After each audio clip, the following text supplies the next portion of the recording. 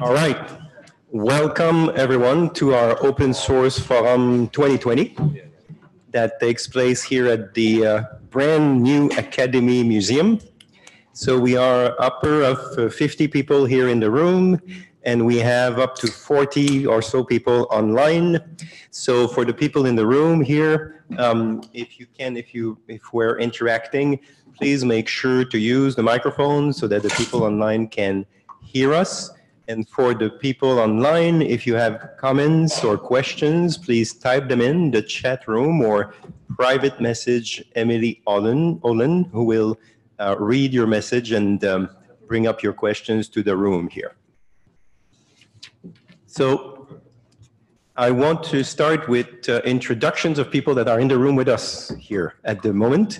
So if we can go around and test those microphones as we have and give us a sense of who we are quickly, your name and your titles. I'm Emily Olin. I'm the Director of Marketing and Communications for the Academy Software Foundation. Daniel Heckenberg, R&D Supervisor at Animal Logic and currently Chair of the Technical Advisory Committee of the ASWF. Eric Strauss, Director of Engineering at Netflix. Andrew Pierce, VP Global Technology at DreamWorks. Glenn Jack, CTO at DNEG. Todd Previs, Product Manager at Google. John Leeson, Director of Media and Entertainment Partnerships at NVIDIA. Eric Anderton, Director of Film Rendering Technology, NVIDIA. Gerald Tu, Director of Media and Entertainment at Microsoft. Rick Shahid, Azure Media Solution Architect, Microsoft. Greg Denton, Program Manager, Microsoft. Sean Looper, Senior Solutions Architect, AWS. Kerry Phillips, R&D Supervisor at ILM and Steering Committee Chair for OpenEXR. Larry Gritz, Software Architect at Sony Pictures Imageworks. Steve May, CTO at Pixar. Ken Mosset, Senior Director at NVIDIA. Nick Cannon, Chief Technology Officer, Walt Disney Animation Studios. Daniel De La Rosa, VP Post-Production, Sony Pictures Entertainment. Jeff Kimber, at NVIDIA, DevRel Director. Travis Brown, Product Manager, Audio, Video, and Graphic Software Technologies at Apple. Breen Madden, Director of Marketing at Intel, and also the Chair of the Outreach Committee in ASWF. Will McDonald, Head of Product at Amazon Web Services. Michael Johnson, Pro Workflow Architect, Apple.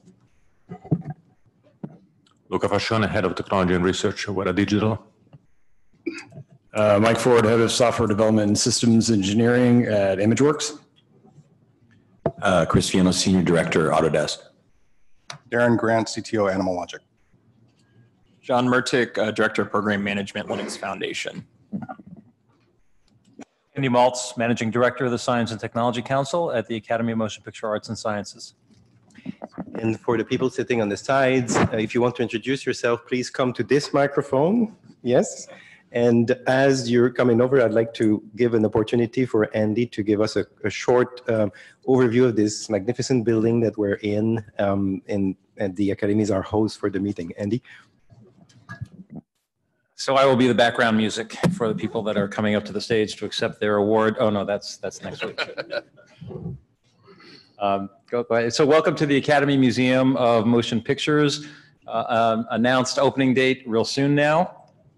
And the next time you come back here, you will see some pretty incredible things. And now that people are up, I can stop talking. Brian Cipriano, Senior Software Engineer at Google and the Steering Committee Chair of OpenCube. Dominic Spina, Senior Industry Manager from AMD. Jean-François Panisset, represent the VES Tech Committee on the TAC, independent consultant.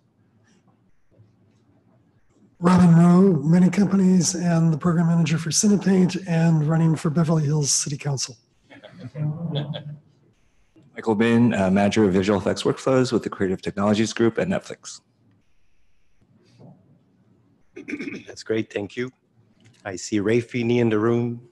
Thank you for being here. Director of nothing. That's great. and a number more. So thank you for joining. Thank you also for everyone who's online joining us. This is the second forum that we have. We had one a year ago when we were just a few months old as a foundation, and now we're growing. So the purpose of this forum, which we intend to be a yearly event, is to give an update to the community, to our activities that we have done during the year, and to have a little bit of discussions about also what's coming up next and what we want to do. So the agenda, as you have seen it, we're going to start quickly but at the State of the Union. I'll do that as fast as I can. Then we'll go into the core of what the foundation is about, which is the Technical Advisory Council and the projects that we have in the foundation. And then we'll have a moment after that looking forward. So we mentioned this before, but we have remote attendees, so we'll use the microphone, and remote attendees, don't hesitate. If you have questions, type them in, and we will read them at the appropriate moment. Local attendees, there's Wi-Fi information on the table. It's going to be useful because we're going to start with a quick quiz. We'll have a number of polls during the meeting, and so this one is just for fun. But what is your favorite movie? If you all go, and including people online, if you go on your phone or any browser and type the address at the top, paullevy.com.aswf, then you can see the choice and choose one.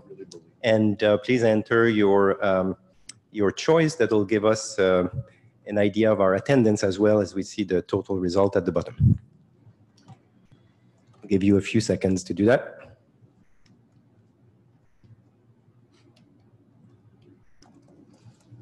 It's an even race. 1917 is pulling ahead.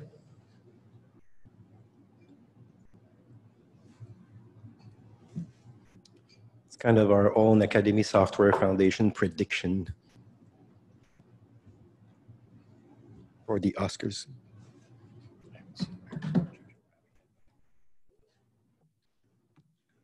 We're doing good. We will move on when we reach 50. 42.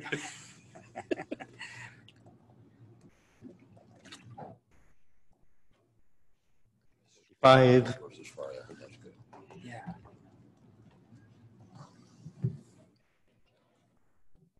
Need a few more. Too dark. I like my opinion. 50. Thank you very much. That's great. This will be recorded. So moving on. State of the Union, the second year. So we are at the end of our first year in a few months. And we're starting our second year.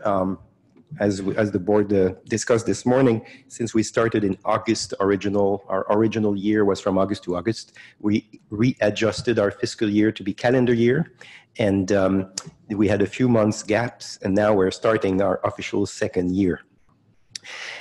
First off, the chairman of the board for the foundation could not be with us today, Rob Brito, but he sent us a video message that we're going to play just now.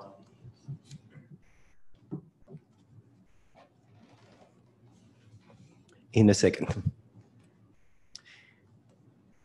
So Rob was instrumental in the creation of the foundation. At the beginning, 3 years ago, an investigation was... I'm so glad that you're here. I'm disappointed that I can't be there in person. Unfortunately, I had traveled, but I couldn't reschedule, so I'm missing today's meeting. But I am really excited about what's going on. I really want to make year 2020 the year of open source in our industry. And it's really based around three areas of focus. First, promoting and supporting open source software.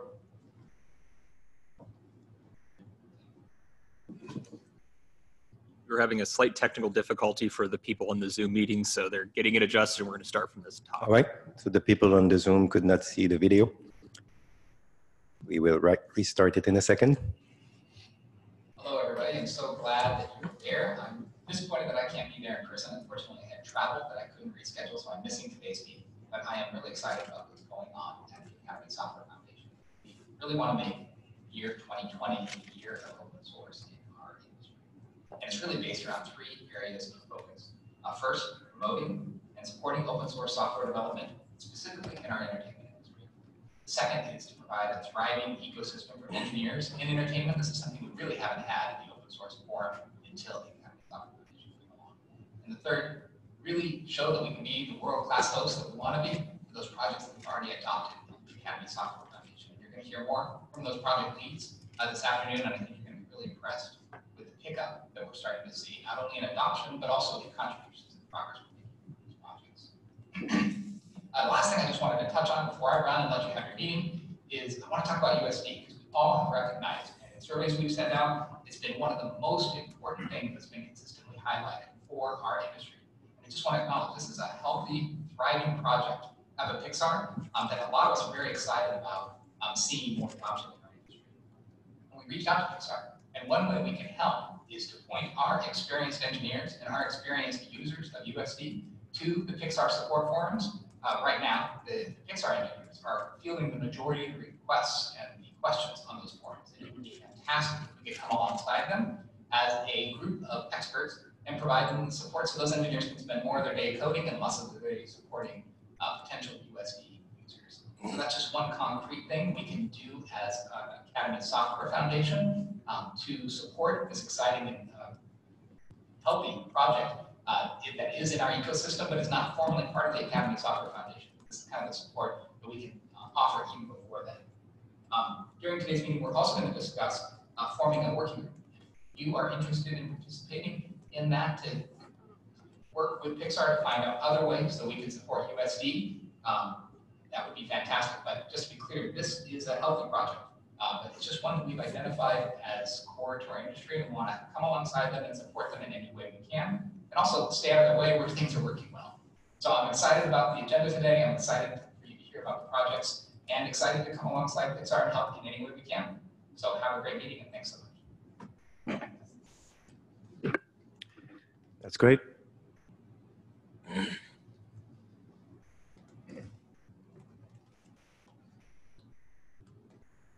So the word from Rob, as we're moving back. So Rob's point, the audio was not too clear for the people online, so a quick recap. So first, he focused on staying the course and what we're already doing, promoting and supporting open source in our industry, develop a thriving ecosystem for engineers, and be the world-class host for our projects that we want to be. And that's our core mission, and we're very much staying on that, as we will see for most of the rest of this afternoon. But then about universal scene description, he stated that this is an important open source project in our industry, that we want to help and support Pixar as they're taking on this important project, and they open sourced it for the benefit of the industry. We want to point some of our engineers who are interested to go to the existing forum and participate and help the Pixar engineer, those of you who have USD experience have started implementing it already, and help the community to understand USD. And then here we're going to form, or we're going to talk about forming a working group on universal scene description, which is a new type of activity for the foundation that we have done in some ways so far, but we want to do a little bit more formalized. And also with regards to USD, we want to stay out of the way where things are working well. We're just coming in to offer a helping hand in that important project. So 2020, the year of open source in the motion picture industry. Heard Rob say it. In this abbreviated State of the Union, I'm going to go through what we achieved in 2019, and then we'll talk briefly about our goals and mission that we set for ourselves in 2020. So in 2019, and if we go back a few months before that, the Academy of Motion Picture Art and Science, the SciTech Council, led by Rob, and with the collaboration of many, Andy and Ray Feeney and others, got together and decided to start an investigation around open source. As part of that investigation, and I must say that the Academy is continuing to help us, Andy and Ricardo and Kathleen from the Academy are here with us, and here we are in the Academy Museum, so the help of the Academy has been invaluable. Thank you to the Academy. And as part of this investigation, we came to know the Linux Foundation, and they came on board with us and started explaining to us how open source is supported in other industries and became our partners. And ever since, and we have at this table Emily Olin and John Murtick and many others from the Linux Foundation who are helping us with the operation of our foundation, and we couldn't have created it without them. And so out of the investigation came the decision to create the Academy Software Foundation, and there a very important group of companies came together, our founding members. You have the list. I'm not going to read them, but these companies are the core of the people who kind of took a leap of faith, put some money in and some commitment of engineering resources to get the foundation started.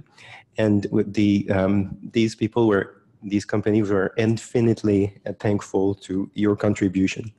And at the end of 2018, DreamWorks Animation, who deserves a very special thank you, proposed our first project, OpenVDB, and they went through all the process that was entirely new to bring a project into the foundation. That was hard, and it was the first, and that was a bold move, and we really appreciated that. You were a trailblazer, Andrew Pierce. And then Sony Picture Entertainment, Warner Brothers, the Blender Foundation, and the Visual Effects Society joined us. Now, 2019 specifically started with OpenColor.io joining us, and gifted by Sony Picture Imageworks, and our first open source forum a year ago, as I mentioned before. OpenEXR shortly thereafter, and OpenQ were projects that joined us. OpenEXR was gifted to the foundation by Disney, and OpenQ by Sony Picture Imageworks in collaboration with Google. And NVIDIA joined us, as well as F-Track and Red Hat. In July 2019, OpenTimeline.io from Pixar was also gifted to the foundation, and Netflix, Amazon Web Services, RodeoFX, Movie Labs, and our first open source day, which was our meeting at SIGGRAPH, where we regrouped a lot of birds of a feather into one track. In September, then we had our open source landscape that Danielle will talk about a little more later. And we had our first case study of, or interviews of engineers behind the screens, and both Apple and Microsoft joined us at that time. And by the end of the year, we reached $1 million in yearly funding commitments from 23 members companies. And this is the group we have assembled here. And to all of you, thank you infinitely for making the foundation possible. We created the foundation to be, and we also have 17 full-time equivalent developers now in the wings, ready to work on projects. For the first 2 years, the assignment of the full-time engineers are to any of our project or any open source projects, but eventually they'll move on engineering for our foundation projects. So this is the group, and this is an amazing group of pioneers that believe that software in the motion picture industry is fundamental, and we need to get together for a certain type of software and work together. The structure of the foundation is like this. The Technical Advisory Council is the core of the foundation. This is where the engineering group stand, led by Daniel Eckenberg. The governing board is there on the side to help the TAC clear the way and make sure that they have the resource to do what they want to do. And under the TAC, we have our projects that are built on a continuous integration platform. That's the basic structure of our foundation. Talking a little bit more about Open Source Day at SIGGRAPH. All the presentation that we did at SIGGRAPH are recorded on our website. So anyone who wants to get the latest update up to today on the projects can go there and listen to those recordings. We also have the behind the screen. This is one of them on Pilar Molina Lopez, an engineer at Blue Sky Studios. We're going to do a lot more of them. We want to highlight the work of the software engineer in our industry. You can go there, read the profiles, and send people to them as we encourage the work of engineers in the motion picture industry. So 2020, as I have 4 minutes left, I'm going to go into quickly our goals and targets. So first of all, we are building on the strong base and momentum that we gathered since we created the foundation. So a lot what you're going to hear about today about the projects and what is happening, what's going on is our core activity. With regards to funding for 2020, we are focusing on general members.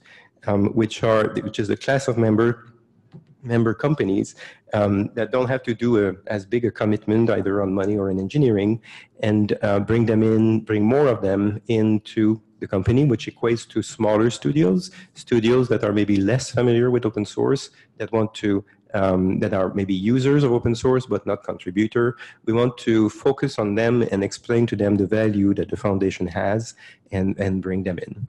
And with that, we intend to increase slightly our operating revenue by the end of the year, which is very important for this foundation to be well funded to help all the projects in what we want to do. And with regards to projects, we're, of course, continuing our very structured system or process for welcoming new projects. Any projects can be submitted to the foundation by exterior entity. The foundation is not going to take over projects or going to take projects that are existing. They have to be submitted by their owner, and that process is well documented on our website. And in addition, we're going to create working group for exploration of new and larger projects. We're going to talk about that a little later. And on the outreach side, we're going to focus on diversity and raising the profile of software engineers in our industry. So working groups, what does that mean? So the working groups are going to be defined by the Technical Advisory Council. They're going to have to, in the definition phase, have a lead, have a clear goal, have a process to get to the goal, and a finite duration in time. And once a working group has been defined, it will be reviewed by the governing board. We'll talk of practical examples of that a little later. This is our timeline for 2020. We are currently in January at the Open Source Forum. We're participating in a number of conferences and outreach activities throughout the year. Our other big meeting will be at SIGGRAPH in Washington, DC. And on that question, I have another quiz. The question is, do you plan to go to SIGGRAPH in Washington, DC? Because it's not in the usual location. So if you can please take a minute to answer the poll. We are going to go to SIGGRAPH in Washington, DC, the Academy Software Foundation, and we plan to have our second open source day. With that question, we're just trying to gauge roughly how big SIGGRAPH will be this year in terms of attendees and if people are making the decision to go or not. We'll stop at 50, at 48. All right. So majority is going to SIGGRAPH, that's good. And we have a higher number than usual that are not quite sure yet. Number not going. Thank you very much for that. So in terms of our higher level mission, if you want, we've seen this. Many of you here in the room have been doing this presentation. The Academy Software Foundation is there to provide a neutral forum for open source software developer in the motion picture and broader media industry. The part that's important here is the neutral forum. We've never had something like the Academy Software Foundation in the motion picture industry. There are a lot of organizations and committees and guilds and societies that put up meetings and do all kinds of things. The neutral forum for the development of software, this is something that is new. And this is something that we need to learn to take advantage of as a community. We already have a number of initiatives in progress, but we can do more and better. And as we grow the foundation moving forward. The mission specifically is about increasing the quality and quantity of open source contribution. And we've established this governance model, legal framework, community infrastructure, lower the barrier to entry to our products. And I'm not going to go through the goals. These were our goals from 2019 in the interest of time. Briefly, continuous integration that allows us to share open source build configuration, a clear path of participation, and more consistent licensing. These are work in progress, but we did a lot of progress on these 4 goals.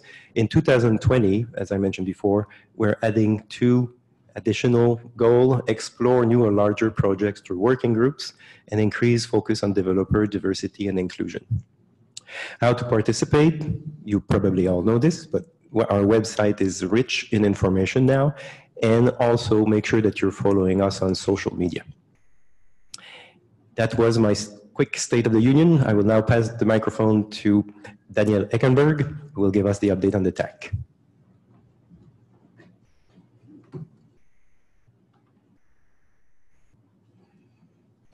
Hi, everyone, and welcome again to those people who are dialing in. Once again, just a reminder, if you've joined late, please flag any questions or feedback you might have via the Zoom chat.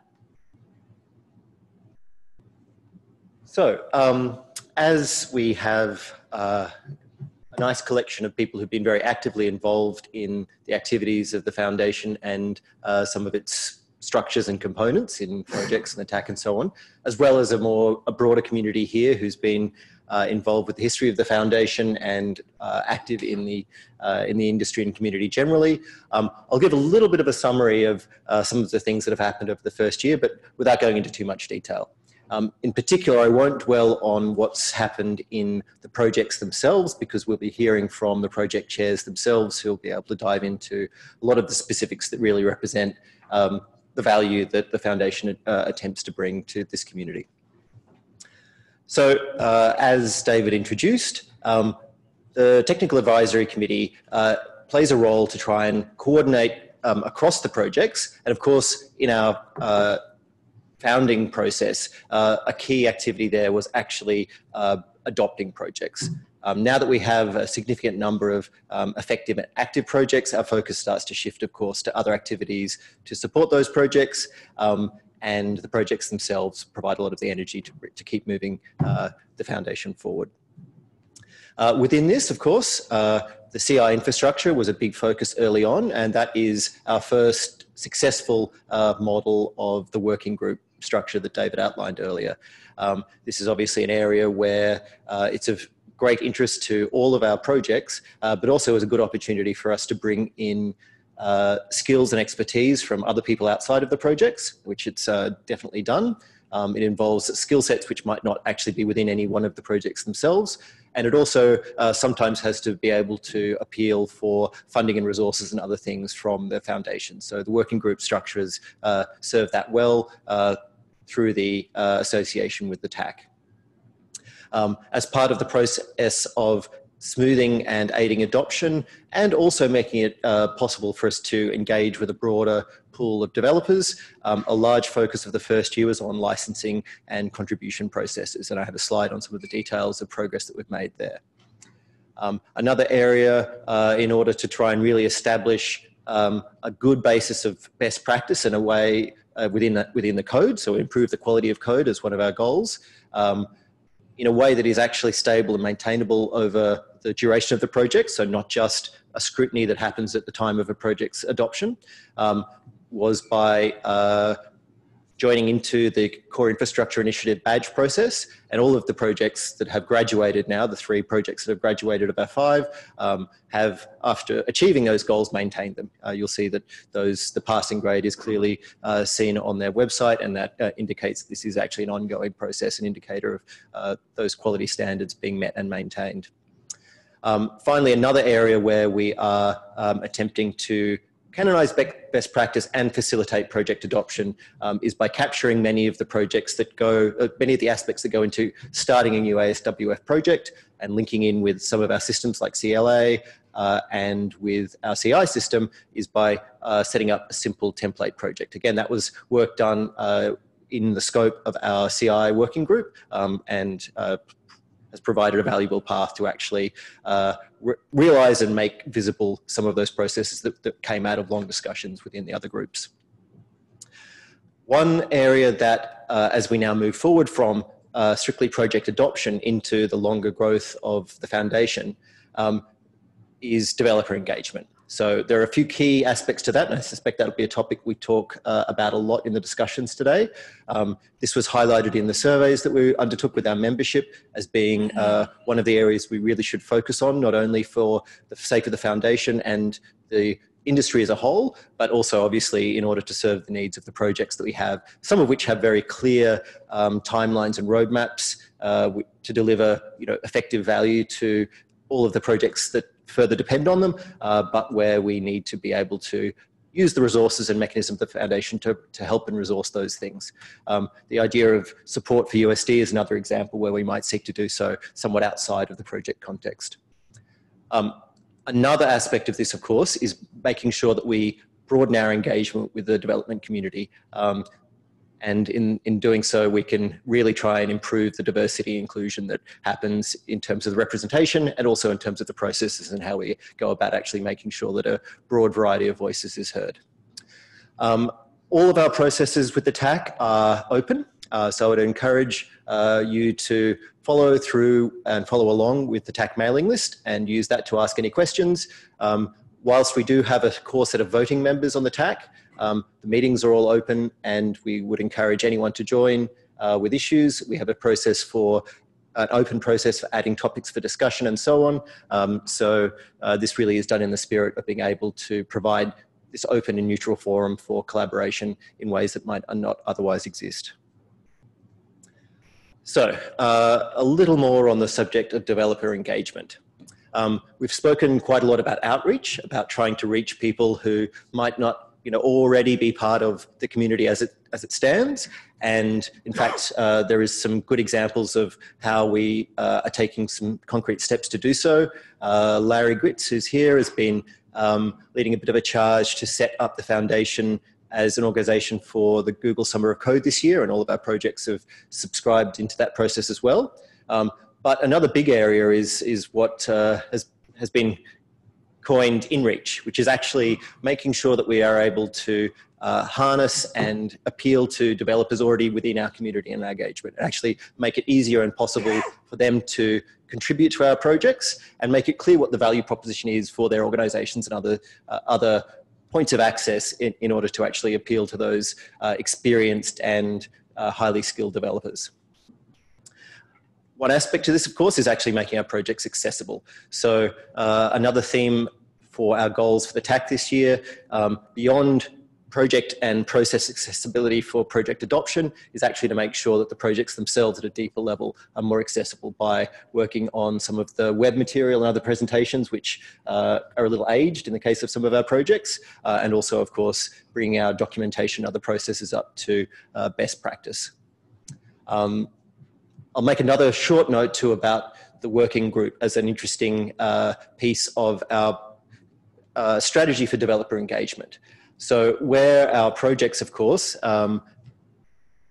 do and can include activity from developers outside of the foundation, and we encourage that, and there's many examples of this already. Working groups provide another model again for us to appeal to and engage with developers and organizations without that necessarily involving membership.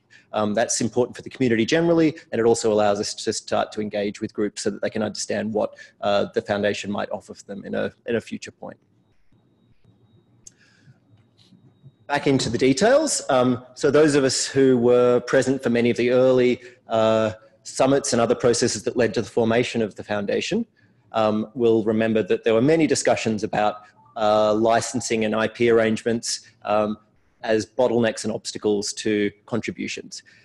Something that had occurred in many of our projects, and indeed the projects we have adopted, were slight modifications on standard OSI licenses, and through the process of both adoption and second pass streamlining, we've managed to do good work to actually standardize many of those licenses so that they are much more straightforward and recognizable and pose less risk for organizations that might seek to enable their developers to contribute. This is a slide that I won't go into a lot of detail about, but I will make a couple of notes about the path that we took for establishing the CI infrastructure, which now all of our projects are making use of. When we were initially scoping this work, we had a goal or a mandate to make sure that this infrastructure would be completely reproducible, repurposable, so that studios could essentially spin up this infrastructure inside their own environments as a way of dealing with some of the typical sort of network security and isolation issues in our environment. As we progressed through this, we realized that there was a bit of a disjunction between that kind of approach and what was much more familiar to open source project workflows and the way that many of the key systems for CI and software quality had moved to software as a service style models. So we actually made the deliberate choice to switch this to a workflow which made use of those services in their public forms. And this has had good value for us in terms of being able to allow for workflows on individual project and developer forks to be completely compatible and to make use of these public resources. It's also meant that we're able to leverage software as a service through the open source arrangements that most of those services provide, to do so without running the infrastructure ourselves. So these are all important advantages that we've been able to achieve. We've spoken a lot and we concentrated a lot on adopting a number of key, important, and in some cases a little bit troubled projects in our first year. Of course, as we now expand our view to the sort of health and the broader ecosystem, it's important to be able to actually get some sort of a view and a map of that. So John and others in the Linux Foundation were able to bring a very effective view of this for our industry by repurposing some of the technology that came from one of their other projects and form the ASWF landscape, which actually allows us to see how our already adopted projects fit in as keystones in many of the areas of our industry, but also to see the many other open source projects that exist around them and that are within our mandate as the foundation to help and aid and support. And with that, let's get into the exciting details of the projects.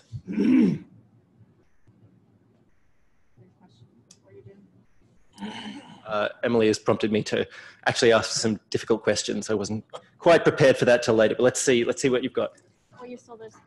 I've got a little time. So would anyone like to stop now and ask questions? Of course, we'll have lots of time for broader discussion after the project presentations as well.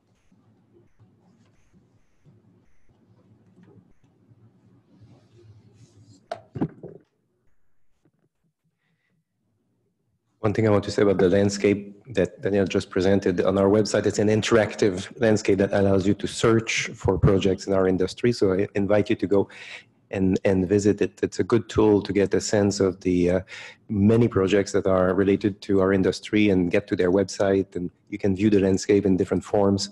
It's been a great tool.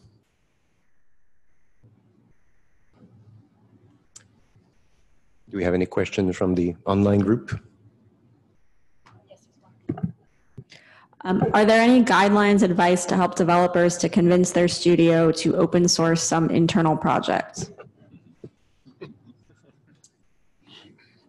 At this stage, no. I think that all of the projects that we have, and in fact all of the community of developers and others that are engaged with the foundation, are obviously ready to have that conversation with any interested individuals. And I would direct them to either do so through the public mechanisms that the TAC and mailing lists offer up, or indeed through more private contact if that's appropriate.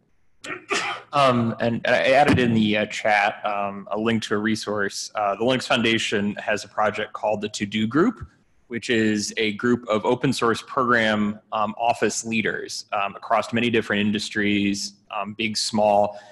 They put together a series of guides that talk about how you as an organization can participate in open source, if you're wanting to kind of measure your open source developer impact, and then pertinent to this conversation here, how do you get started in open source? How do you bring a project from internal to external? So I'd encourage, if this is something you're interested in your organization, take a look at a number of these guides, and maybe we can also tap you into some of the experts behind them. Excellent. I'm keen to leave as much time for the projects as possible because they have lots of good news to be able to share. So we may take the time now to pass over to, I believe, OpenColor.io is our first project. Hey everyone, this is Michael Dolan. Can you hear me okay? Yes, we hear you. Can. All right, great. Sorry I couldn't be there. But I'll be introducing y'all to OpenColor.io and kind of giving some updates on what we've been up to this past year. And then Doug Walker will talk a little bit about OpenColor.io version 2 and our progress in that this year and where we're headed this coming year. So if we could go to the next slide. So just a general overview of what OpenColor.io is. A lot of you are probably familiar with it, but it's an Academy Award-winning color management library targeting motion picture production. It's used widely in a lot of VFX and animation studios and both commercial and proprietary software.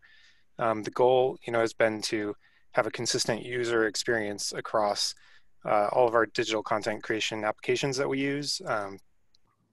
So that whether you're in Maya or in Houdini or Nuke or Katana or wherever, that your artists are seeing the same, color appearance. And even though underlying data is represented, whatever makes sense for your production needs.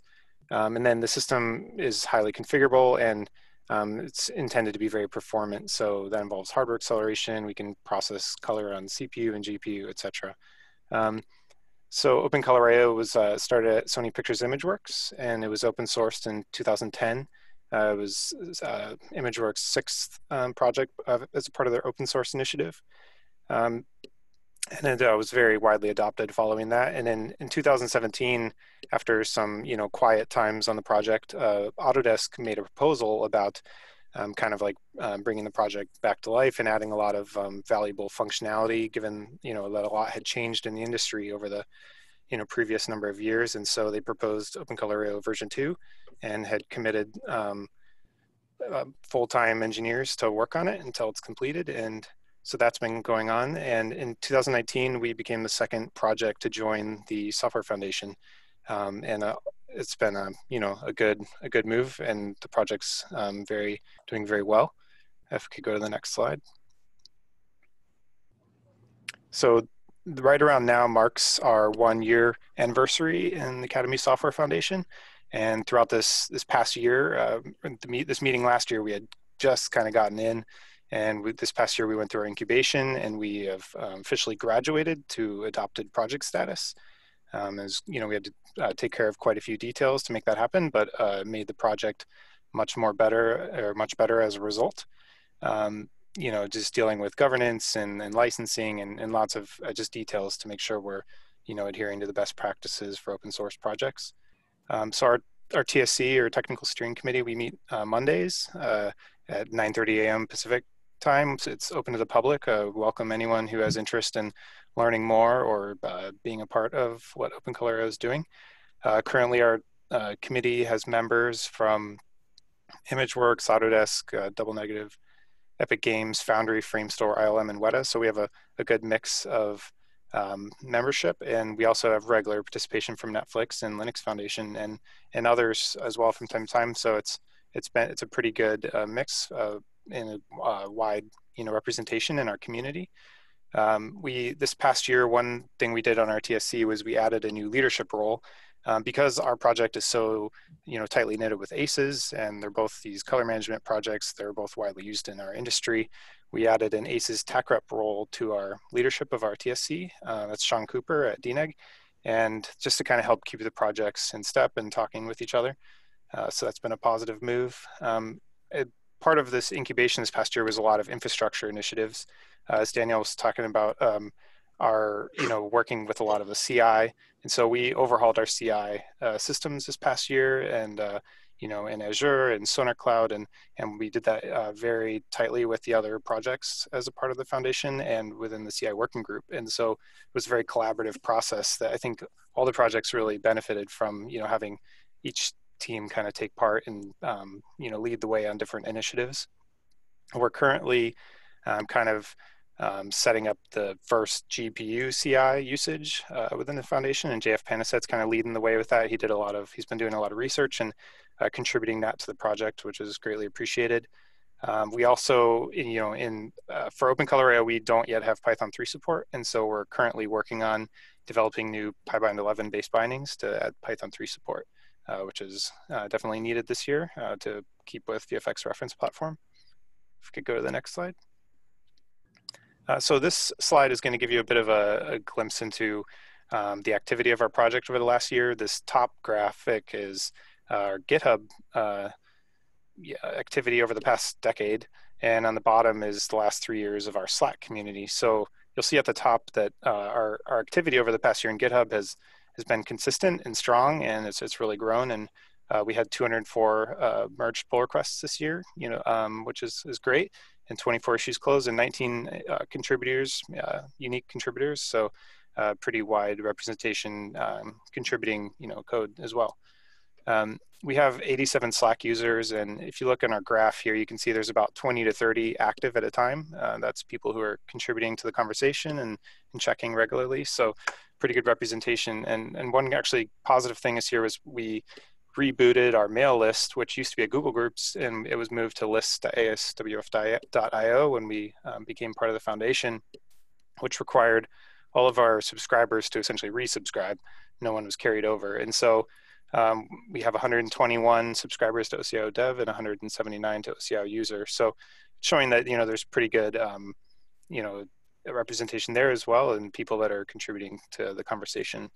And with that, I'm going to hand it over to Doug Walker to talk about OpenColor.io version 2. Thanks, Michael.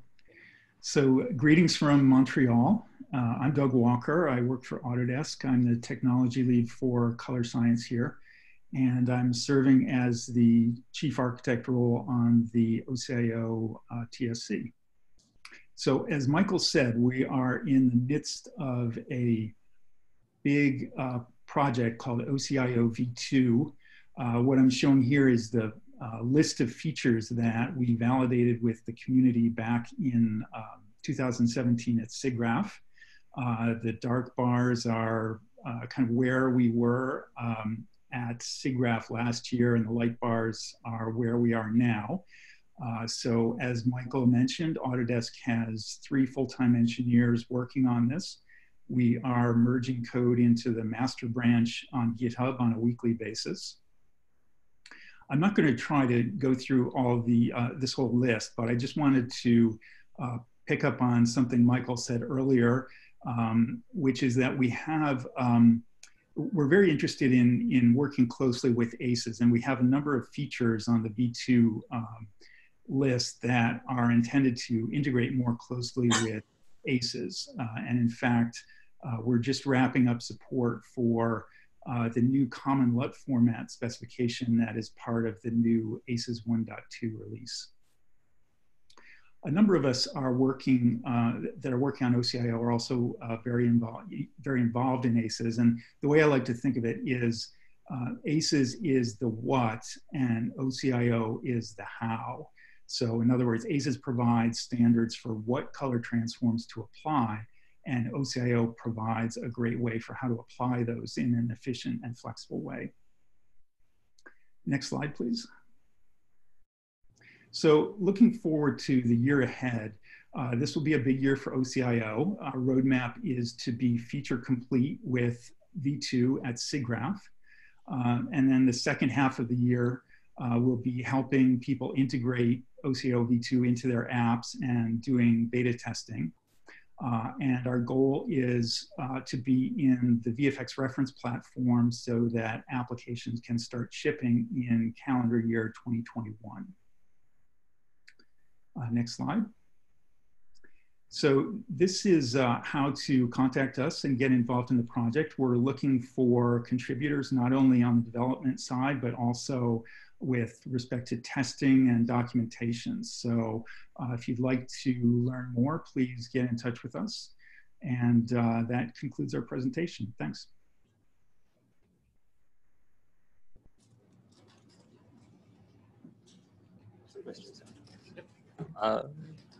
Any questions for the? I don't see any in the chat. If somebody has any questions in the chat, feel free to raise them and we'll move on. 3, 2, 1. Okay. Next project, OpenQ.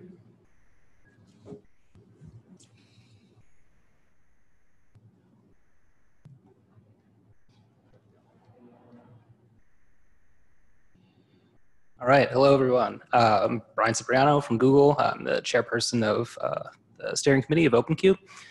And I'm just going to take you through a little bit about what we've been doing with OpenQ and what our plans are for the next upcoming year. won't go into too much detail here, but for folks who don't know what OpenQ is, it is a job management and scheduling platform.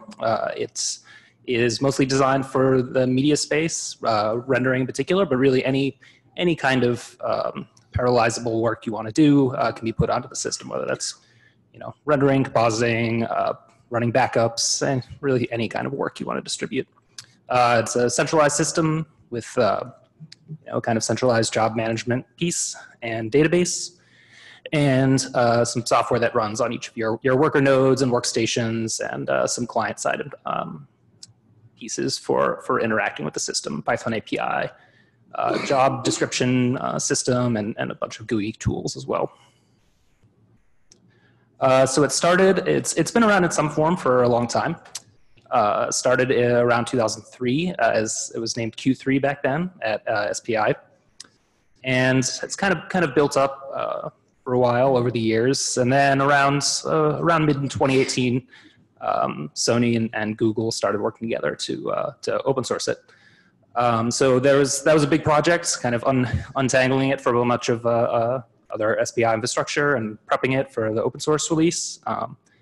And we wrapped that up around January 2019. So it is just about a year old. We've just recently had our 1-year anniversary.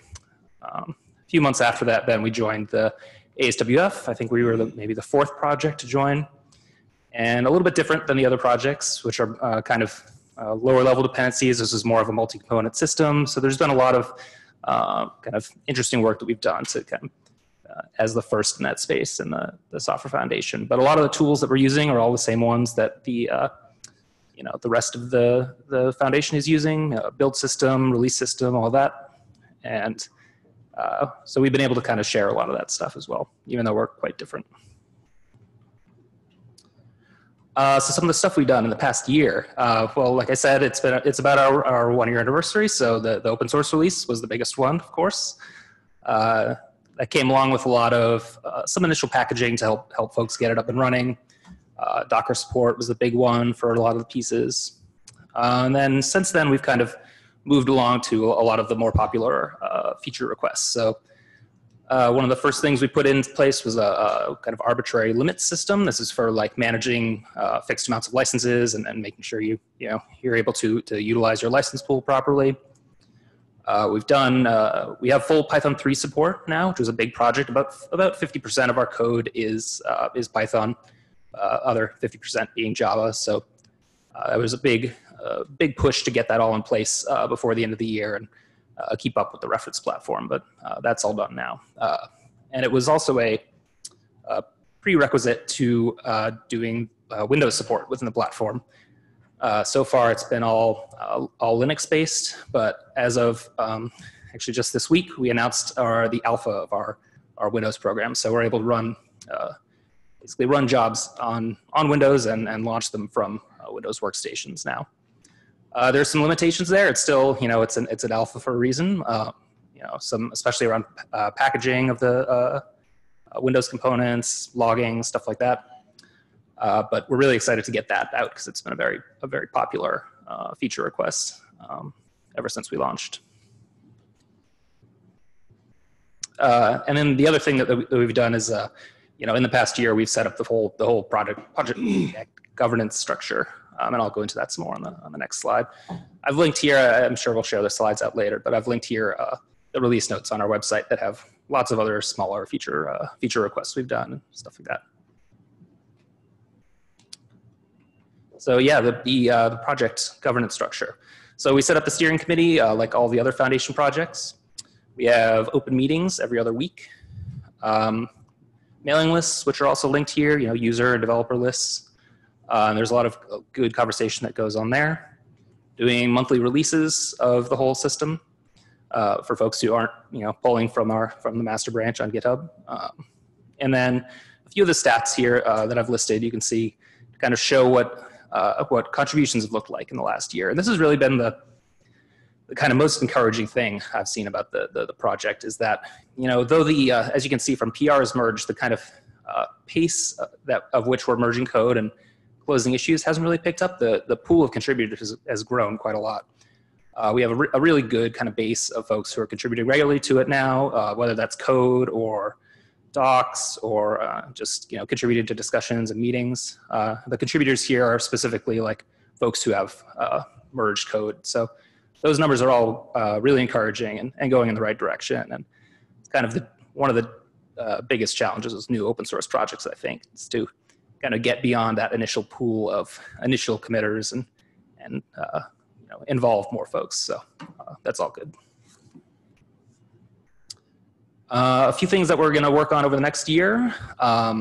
Better support for cross-platform jobs with directory mapping, whole user management system with fine-grained permissions, more packaging for all of the different platforms, kind of make it easier to use and install and run the program. Lots of new documentation. We've been working with some tech writers to help us on that. So that's all going in a good direction, and we're going to continue with that. And we want to keep growing the contributor pool as well. So, and then one of the other things that the CII badge that was mentioned in the earlier was that, and that's something that we haven't been able to focus on too much as a kind of new project, or at least a newly released project. We've been focusing a lot more on the kind of initial feature requests that we've gotten. So that's going to get, the CII badge will get more attention over the next year, make sure that we get up to pace with the rest of the projects. I think we're about 80% done with that now. And there's much more on our public GitHub page if you want to see what we're working on. Lots of stuff here if you're interested in getting involved. Main website, the docs, code, different mailing lists, and all of our TSC meetings are open as well if you ever want to join those. Those are posted on our public calendar. And yeah, I think that's about it for me. Thank you very much. Thank you. Any questions for OpenQ, Brian?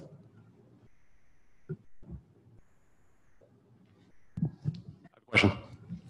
Do you have any data on how many studios currently have adopted OpenQ? Yeah, that's something that we need to do more work on, is collecting that sort of data. We don't really have anything like that right now. I mean, we can get us kind of a sense of it from the contributions we're seeing, but it's not a perfect metric. So it's something we should do more work on in the next year or so. Can I ask a quick question? Anybody here at a studio experimenting with OpenQ? Sorry, anybody here at a studio experimenting with OpenQ, using it at all? MidgeWorks, more than experimenting. Sony, a little bit of Netflix. Okay. Yeah. We also have it at Sony Innovation Studios as well. Cool. Yeah, I mean, we did, just so you guys know, we did have to convert Q3 into OpenQ. So that was part of our process too. So we had to go through converting it, putting it on a Postgres database, that sort of thing. So it's, but yes, that process has obviously been started and established. It's working well.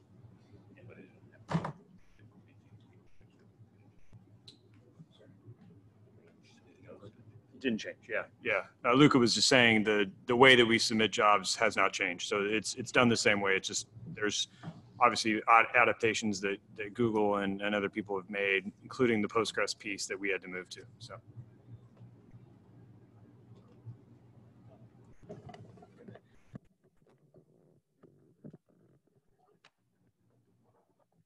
On that note, I think this is a sort of a point of general interest for many of our projects, perhaps OpenQ in particular, is to understand, how widely used the component is. It's very easy to tell when something becomes a component in a commercial software stack, for example, but much harder when it's a top-level application itself. And that's something that has been raised as something that, in one way or another, some projects would like the foundation to be able to help with, provide a sort of an appropriate mechanism for studios and others to report their interest in use and support of a project so that that data is visible.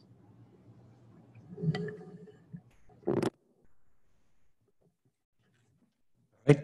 Thank you, Brian. And now for OpenQ, for OpenEXR, Carrie Phillips. That's right, you're waiting on me. I doubt there's anybody here that doesn't know what OpenEXR is, but just in case, it's the high dynamic range image format that's standard in the industry and outside the industry, anywhere high precision is needed in an image format. OpenEXR is an old project. It was originally developed in the early 2000s at ILM. Contributions from Weta and DreamWorks along the way. More recent history, last May, project joined the Software Foundation. We formed the technical steering committee, rallied an effort to deal with a bit of sort of deferred maintenance and technical debt, made a 2.4 release just before SIGGRAPH last year, finished off the CII badge and was officially adopted in November.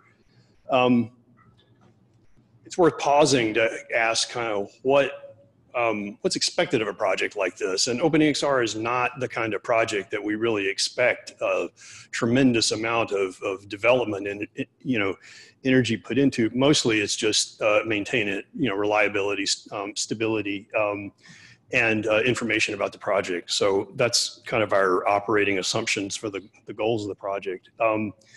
There's OpenEXR is, I guess, probably the only foundation project that's widely used enough to have security vulnerabilities filed against it. So we've dealt with some in the past and have some more that we're working on now, along with some other bug fixes, and should have a release out imminently, if not next week, then soon.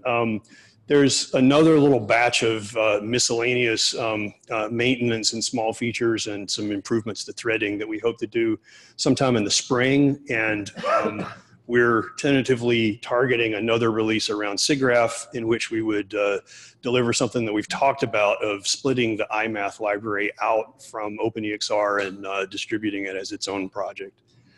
Looking forward a little bit, the things that kind of aren't on our immediate platform, radar, but we know are of concern to the industry around performance, basically.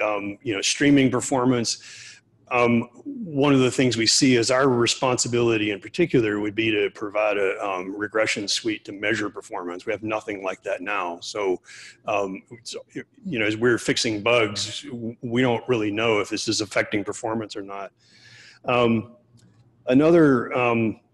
We've had several questions around the format of the definition of the file format for people that might be interested in doing an alternative implementation of it. Not that that's something we're going to deal with, but it's just an issue that's come up. Another thing that seems within our purview is to maintain a library of reference images, just as educational purposes, but as well as benchmarks for the industry. There is an OpenEXR images repo. Nobody's paid much attention to it in a long time, and I'm honestly not actually very familiar with what's there, but revisiting that and in that spirit, updating the website is one of the things that we're intending to invest time in. You look at the period of time when we joined the Software Foundation to SIGGRAPH, and then SIGGRAPH to here, kind of roughly similar pace of development, or quantity of development, except the time period is twice as much. So kind of from that initial burst, our activity is probably half now what it used to be. And that kind of highlights one of what I'd put out there as sort of one of the challenges that I think our project faces. Like any kind of fragile ecosystem, everything's fine until a storm comes along, somebody goes on vacation, and it feels like our level of responsiveness that we can muster suffers. None of us involved with this do this as a core part of our day jobs. It's a side gig for everybody, and we're just doing it because we enjoy it. I wish that our pace of development was faster, and that we had a broader maintainer base. Christina Templar-Leitz is on our steering committee. She's there because I knew that she would be good, and I just called her up and talked her into it. And I think that's something we should just all resolve to do a better job of. She's not an imaging expert, but I'm not either. And she's helped us out with our CI infrastructure, and it's been fantastic. So check out more at the repo and the website. There's not a lot of activity on the developer alias. We meet regularly on Thursdays, and that's about it. All right, questions for Carrie. You asked a question as part of your presentation. What is expected of OpenEXR moving forward? Does anyone have an answer, wants to venture an answer to that question? Is OpenEXR just fine as it is? Or does anyone have ideas or suggestions for the group, for the team moving forward? I just have a quick question, which again, and for this more for the room, is that once you have ACES and then you have OpenColor.io and then you have an archiving format, is there a working group, which is how do the three work together? Because again, it's great to have the individual components, but then what's the combination of the three things together in capture, in archiving, and work in DCCs? Would be a question. I will defer to Larry on that. Yeah, Sorry, Larry, what do you have to say? Can you repeat the question? Once you have, what you mean, sort of like you have the monopoly game, like you've got an OCIO, you have OpenEXR and ACES within this purview. That's great because now they're secure. But then, what would you do as a working group if you could steer all three at the same time for capture, work in DCCs, and archiving? God, I'm really on the spot now. You don't have to. I'm just saying it was more of the question of like, what would you do? Because I think with OpenEXR, it might be nothing. But then the question of this group, of why this group forms, is be like, what would you do once you get a few of these things together? Because explaining ACES to somebody and then explaining them OCIO and then how it relates to has always been challenging. Certainly. Yeah, no, I don't, off the top of my head, I don't have a good answer. Like, I think that is what we figure out in the future. But I think all of them being under this umbrella at least leads to obvious coordination that would have been more awkward before. But we don't have a plan for what to do next on that particular topic. I also think there's an opportunity here with, in the same way of like a USD working group, you could imagine doing kind of a case study of if somebody, some studio was willing to talk about on this feature, this is what we did with these Academy Software Foundation technologies. And if there was some sort of template for them, and I'm writing a bunch of notes about like the USD working group thing of like, what would be some examples of things you could do. But for color stuff, that's if you can get somebody to be willing to be interviewed or be willing to sort of talk about it, not saying this is best practice, but saying this is what a studio did with it and we're happy with it or we're not happy with it. That might be helpful. I think that part of that will be overhauled and more clear as the OCIO V2 material gets rolled out and released, because it's a major reworking. And I think it will cause people to rethink sort of what capabilities they're taking advantage of and how to build it into apps. So I think it's part of it's just pending like how that ends up getting. Right, but I think there's a value in kind of documenting the state of things versus this next one's going to be so much better. You could at least talk about like, here's why we're ending up doing that is because we did this on this one project. We used this thing. It worked. We had this metadata in the OpenEXR tags and that worked out super well. We could just pull it out in JSON and we were done. Or things of like, we tried to do it this way and that didn't scale. I think this has to be really driven primarily on the studio side as a way that we think about how this media and metadata moves through the production space. Netflix is super interested in this stuff. We care a lot about it. We're actively engaged in the production community around driving towards initiatives which align towards standardization around how color should work, because it's a broad topic internationally as much as it is within the local community about what best practices can be in place to guarantee the quality of the images that are coming out of the production space. So I think the group in our actually Michael's a part of CTI, which is outwardly facing around how we focus technology and drive it on the production space and define standardization around our deliverables, is very active in this space and has a couple of color scientists on their staff who are driving and participating both in OCIO and ACES.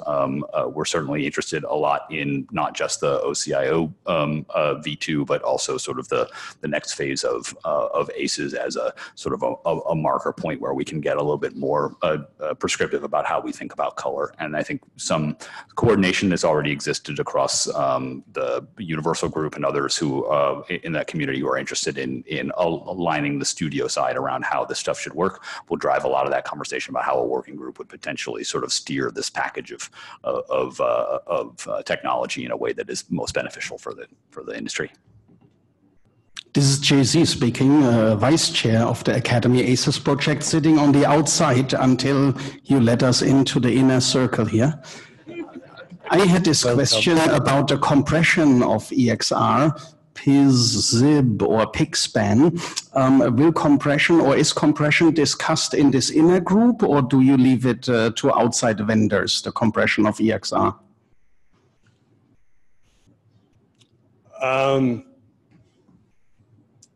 We have compressions. The compression capabilities within the library now were implemented by DreamWorks some years ago. And I guess we consider our mission to maintain what's there. And I mean, use this as a specific example. If someone wanted to propose a new compression mechanism, I think we would seriously consider it. But you know, as I've characterized the group, we're not a bunch of people that kind of are necessarily looking for things to do ourselves. It's more, I guess we regard ourselves more as caretakers of the format to make sure that if somebody wants to undertake an initiative, we should see that it's done properly. But it's not really a topic of discussion within the group that we should actively pursue something like that. All right. So there's something here to continue around OpenEXR and the synergies. Chris, to your question between projects. I was just, going to say that I think part of that, part of the component of that is the overlap between the groups. You know, Larry is on the steering committee, as is Rod Bogard and from ACES. So at the very least, people are talking. Synergies between the group. This is something we will follow up on. And now I'd like to move on to Open Timeline IO with Josh Miner. Hi, everybody. I'm Josh Miner, and my laptop just lost power, so I'm going to try to see. I can't see my slides, but I'll carry on anyways. So I wanted to just talk a little bit about Open Timeline IO. And wanted to sort of introduce the project since it's relatively new. If we can go to the next slide, please. Okay, great. So in case you don't know what Open Timeline IO is, it's an interchange format for dealing with editorial timelines. So the types of things you would see in a video or audio editing thing, so clips and tracks and transitions and that sort of thing. If we can go to the next slide. We supply an API for working with those things, both in Python and in C++. We have a file format for holding all that information about all those tracks and clips and everything. And then we also have adapters for converting to and from a wide variety of other formats. So that lets Open Timeline IO interoperate with things that already exist and files that already exist. If we can go to the next slide. and all those things are in service of building a flexible production pipeline. So at Pixar, we use that in our pipeline to interoperate between Avid Media Composer and the rest of our tool set. So some of that's in-house tools, some of that's third-party tools.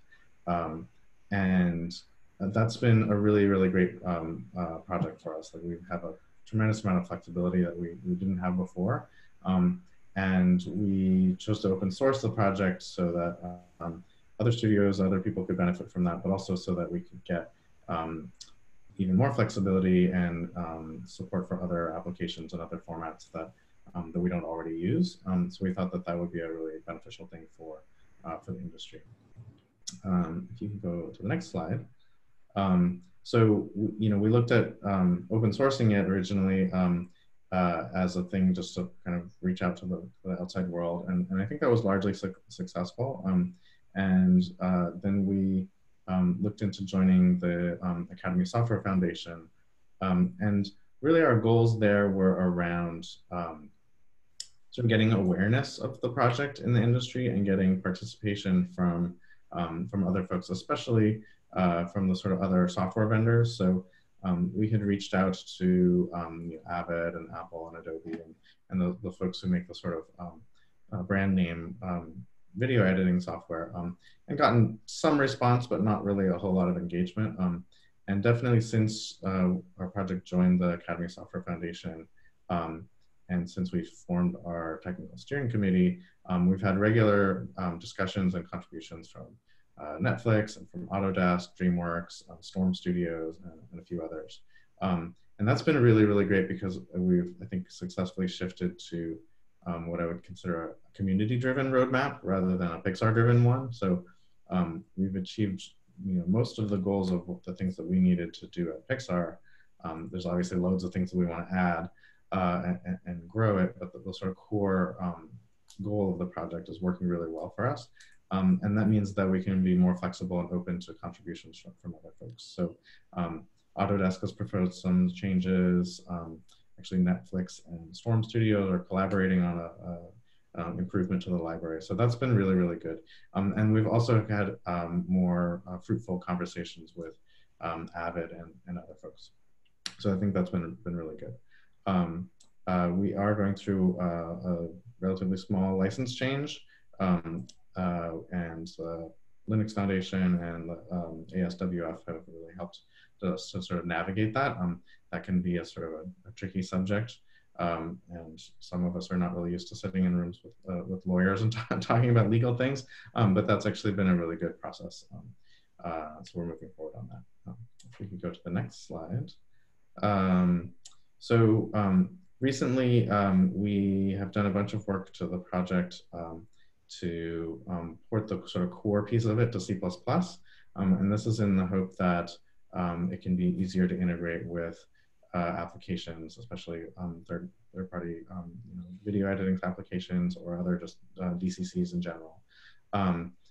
We've also improved our AAF support, and Avid has given us some key sort of technical advice and help with that, which has been really, really helpful. Things that we never would have been able to figure out otherwise. And also Autodesk has been helping with some of the RV support and doing code reviews and giving advice and things like that, which is really helpful. I mentioned a minute ago that Netflix and Storm Studio are working on adding image sequence support, so not just like video, like movie files, but sequences of images. And all those things are about to be released any minute now, or any day now. And then in the future, we have plans to improve our timing effects, image effects, these kinds of things. So support all the other attributes that you might see in a video editing timeline, as well as we're hoping to get more actually native integrations with software rather than converting to and from file formats, but actually have plugins and integrations into those software. Next slide, please. So if you want to find out more, here's our website, documentation. Our discussion group is not super chatty, but we have about maybe 50 people on there. The Slack channel has about 60 people on there. Those are great ways to reach us and talk to us. And I think we're specifically hoping to get engagement from people who really want to add in support. We'd love to see support in Nuke and Flame and Maya and Unreal and all the sort of name brand applications that you might want to get a timeline of clips in and out of, especially where there's some features around those but not really like a rich support for lots of metadata coming in and out. So Open Timeline can really help to enrich that type of interchange.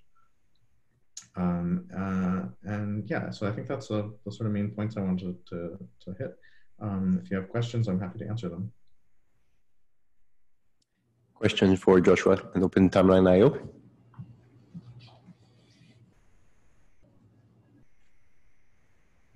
Anything online? No, nobody on the line. There are a few questions for past projects on the line. I figure we'll get to those after OpenVDB and just catch everyone up together there. Okay, that sounds great. Thank you, Josh, for the great update. Appreciate it. And now, moving on to OpenVDB. Hi. Oh, thanks. Which one is it? All right, so for those of you that don't know or remember, OpenVDB is essentially three different things. It's compact in-memory representations for volumes, things like think fire, smoke, water. It's also a lightweight representation out of core on the disk, and it's a large tool set of supporting tools for this data structure. So one of the claims to fame for OpenVDB is, of course, its commercial adoption. There are a few new ones that came in this year, Emberium and Blender. We have a steering committee with 4 members. I think the big change this year is, unfortunately, Peter Cougar, who normally will represent DreamWorks, had to take leave. It's unclear if he's coming back. And then I left Weta Digital and joined NVIDIA. We meet at a regular cadence, one time a week, every Thursday. You're more than welcome to join. We've had almost 40 meetings since we started late 2018. And all the minutes are online, the GitHub repo, in case you're interested. I'd characterize most of the activity that we had in 2019 as honestly bureaucracy. We spent a lot of time documenting processes. We poured a ton of time into a new build system, CMake. And then we simplified licenses, talked a lot about security. And then in between all of that, we had time for 3 releases, 2 major releases. So a major release is typically when we change the ABI of the grid, not the tools. And then we've had new external collaborations. So we're working with the Bifrost team from Autodesk. We're talking about potentially adopting their multi-resolution grid that they're using, which is very exciting. And then, of course, this is even before I joined NVIDIA. We're talking to NVIDIA. So NVIDIA, of course, is interested in trying to take some of these ideas and technologies to the GPU. And I'm involved in this as well at this point. So, and I think the highlight last year, obviously, was that we were the first project to graduate. This is a list of projects that we hope to accomplish in 2020. I think the biggest contribution is from DNAC. It's this scripting language, just-in-time compilation language called AX. But there are also a number of other things that you can see on this list. There are faster level set tools, the sharpening, there are improvements to the point support. There's also the idea, so currently today, VDB supports what's called delayed loading. So lazy loading, data is only loaded as you touch it. The problem is in the context of rendering, if your renderer touches everything, the high watermark is essentially the whole thing.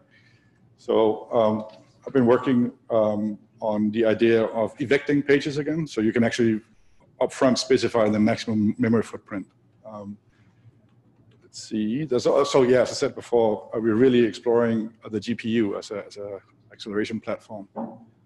And then one of the things that I'm mostly excited about is actually a contribution from Autodesk.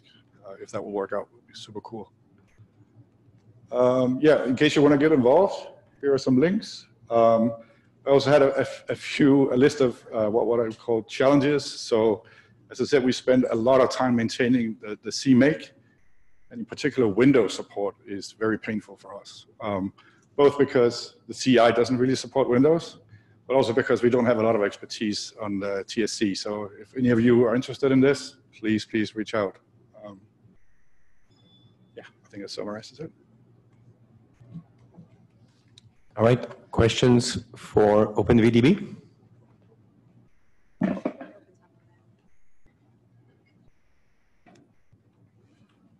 And or all the projects? So we have two in the chat that came over here. Well, actually, no, we have an OpenVDB question. So let me hit that first before Ken runs away. The question is, how has it been getting projects to adopt newer versions of OpenVDB and its ABI changes? I'm not sure I understand that question. How is it different from?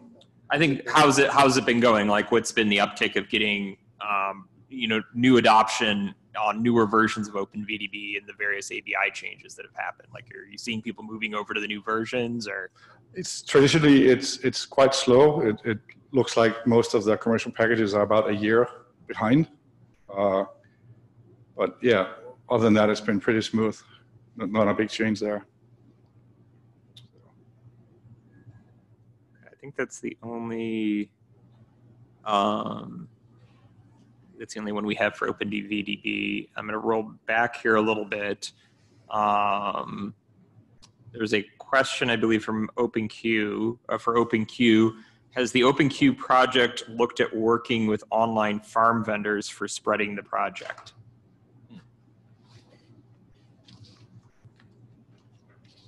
Can you repeat that? I'm sorry. Yeah, sorry. Can you repeat that? Has the OpenQ project looked at working with online farm vendors for spreading the project? I'm not sure I understand. Like online farm vendors, just think of it like just like cloud render farm kind of things. Non-cloud render farm, like Fox render farm and stuff like that. Yeah, no, we haven't done any of that yet. But we are kind of like. We are looking at ways that we could kind of merge OpenQ with other cloud environments, and not only make it, we have good representation from all the major cloud providers on the TSC. So we're definitely trying to make it as cloud friendly as possible and as hybrid friendly as possible. So yeah, that's something that we'll probably look at more in the future. And we have one. This is a USD related question. I don't have firsthand experience, but understand that interoperability of USD between facilities is difficult. Will the Pixar working group address interop issues? I would say hold that question for the working group question that we're going to address here on specifically USD. We'll have time in the discussion time for USD. And there's one more around gaps in the landscape for open source software. It was about the whole overview. Are there, in your opinion, major gaps in the current landscape of open source software for the motion picture industry? Is it a goal of the ASWF to somehow think about it? I don't know if this is getting into your next section as well. I can speak somewhat to that. Obviously, that's something that changes and evolves over time, and this audience is in a very good position to actually help us define or identify those areas. In general, we can think about those gaps in a number of different ways. In some cases, it's because a new technology space has opened up and there's simply no project that has started to move into it. In other cases, it's because a particular set of technologies is close to becoming a commodity. We may all have proprietary solutions, and that's not something we see value in maintaining. And similarly, the same can apply to something that for which there are commercial solutions, which for whatever reason don't necessarily make sense in a commercial space anymore. So it is definitely part of our mandate to be a space for those conversations to occur. And I think our membership has been very active in actually identifying some of those opportunities. We did have some specific suggestions from our last round of member surveys, and I think we'll talk about those in the next section. Perfect. That catches us up in the chat. Okay. So last chance for questions about the projects. I think we got a great yes. I just kind of have a general question. First of all, I think it's remarkable where the foundation is after 1 year. And so just hats off to everybody who's helped lead this and all the committees. I mean, it's quite amazing, very impressive. Thank you to everyone, the members and the TSCs. And the other. I almost can't imagine it now not existing, and it's only been around for a year, so it's very cool. My question was about, and I don't know if this was touched on a little bit by some of the project updates. I was wondering about like how we feel like, are we getting the amount of engineering support and an investment that we were kind of hoping for with the projects that we have thus far? In other words, you mentioned that we've got 23 members now contributing money, and I don't know how much of that translates into actual engineering to support the different projects, how much we're getting also the kind of the FTE equivalent contribution from the different members. I just kind of curious, like what the general feeling is, like, are we getting the kind of engineering support and boost from the foundation for these projects that we were expecting? I know it's kind of early still in the process, but I'm just kind of curious. Good question. Any answers from the group? Speaking for OpenVDB, I would say absolutely. All right. Yeah, just having any attention on OpenEXR is the benefit of this. Great. Yeah. So I have a comment because I want to echo what Steve said. I think it's pretty amazing what's been accomplished in the foundation so far, but a lot of it has been a transition to some commonality and stewardship and a bunch of other things.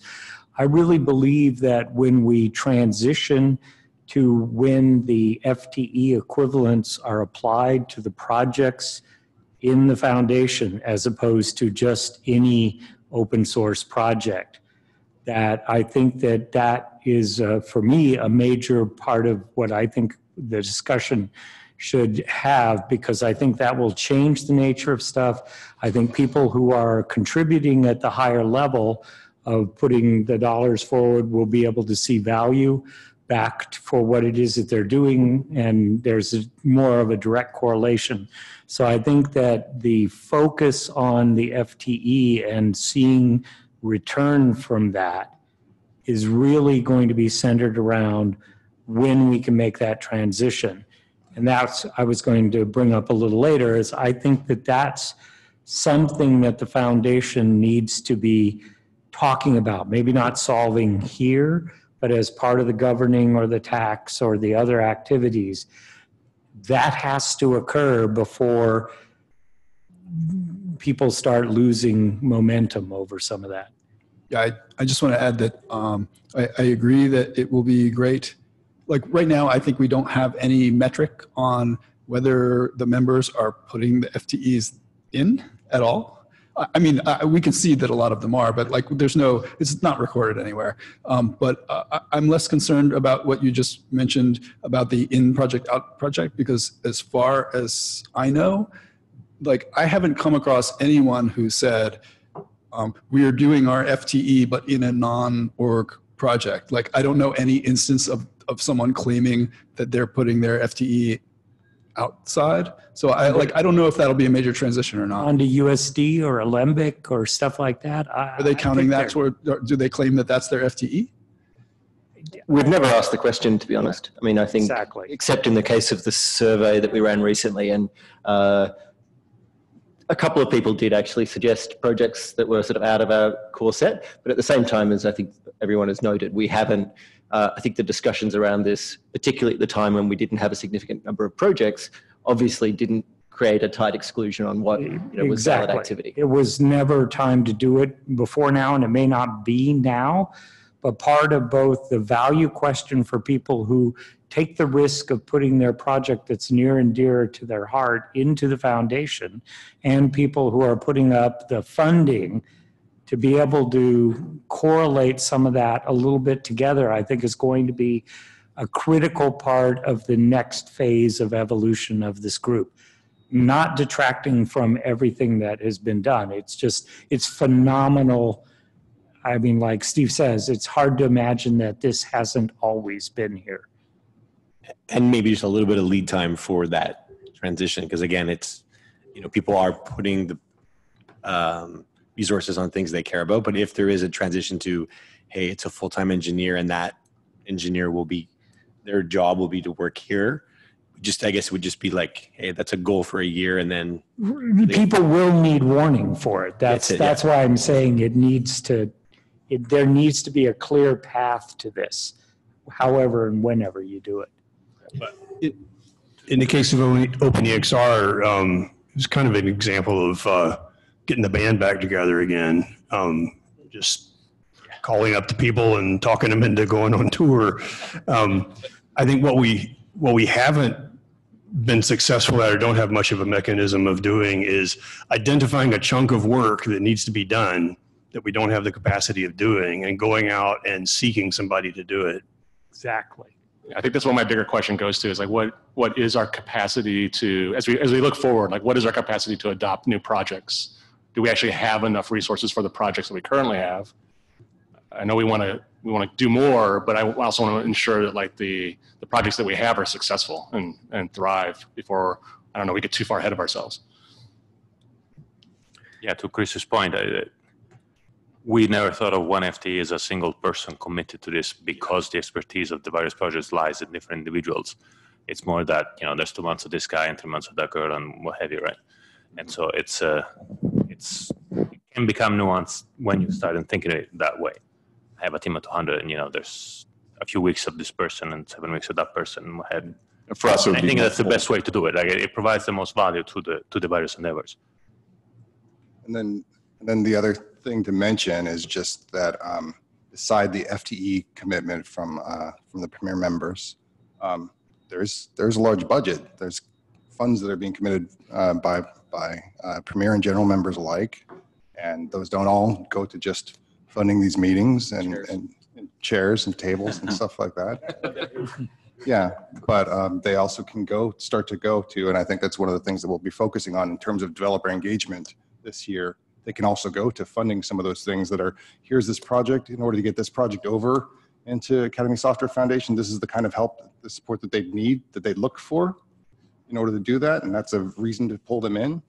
I think that's exactly what we're here to do.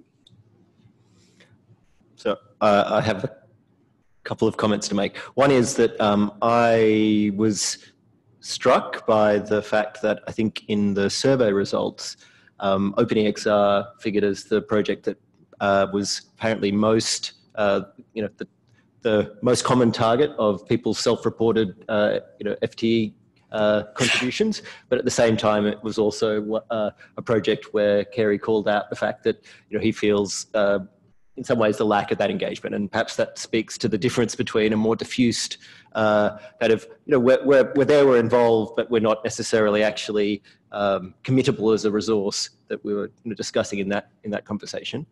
The other, to sort of follow that through, I think it is very important that we work out ourselves how we're going to try and make these transitions or make best use of the commitments that we have. But I suspect that this is something that arises in all of the communities and foundations that the Linux Foundation has dealt with. So I'm very interested to sort of hear what experiences we may be able to learn from. That's where I come up with an answer, right?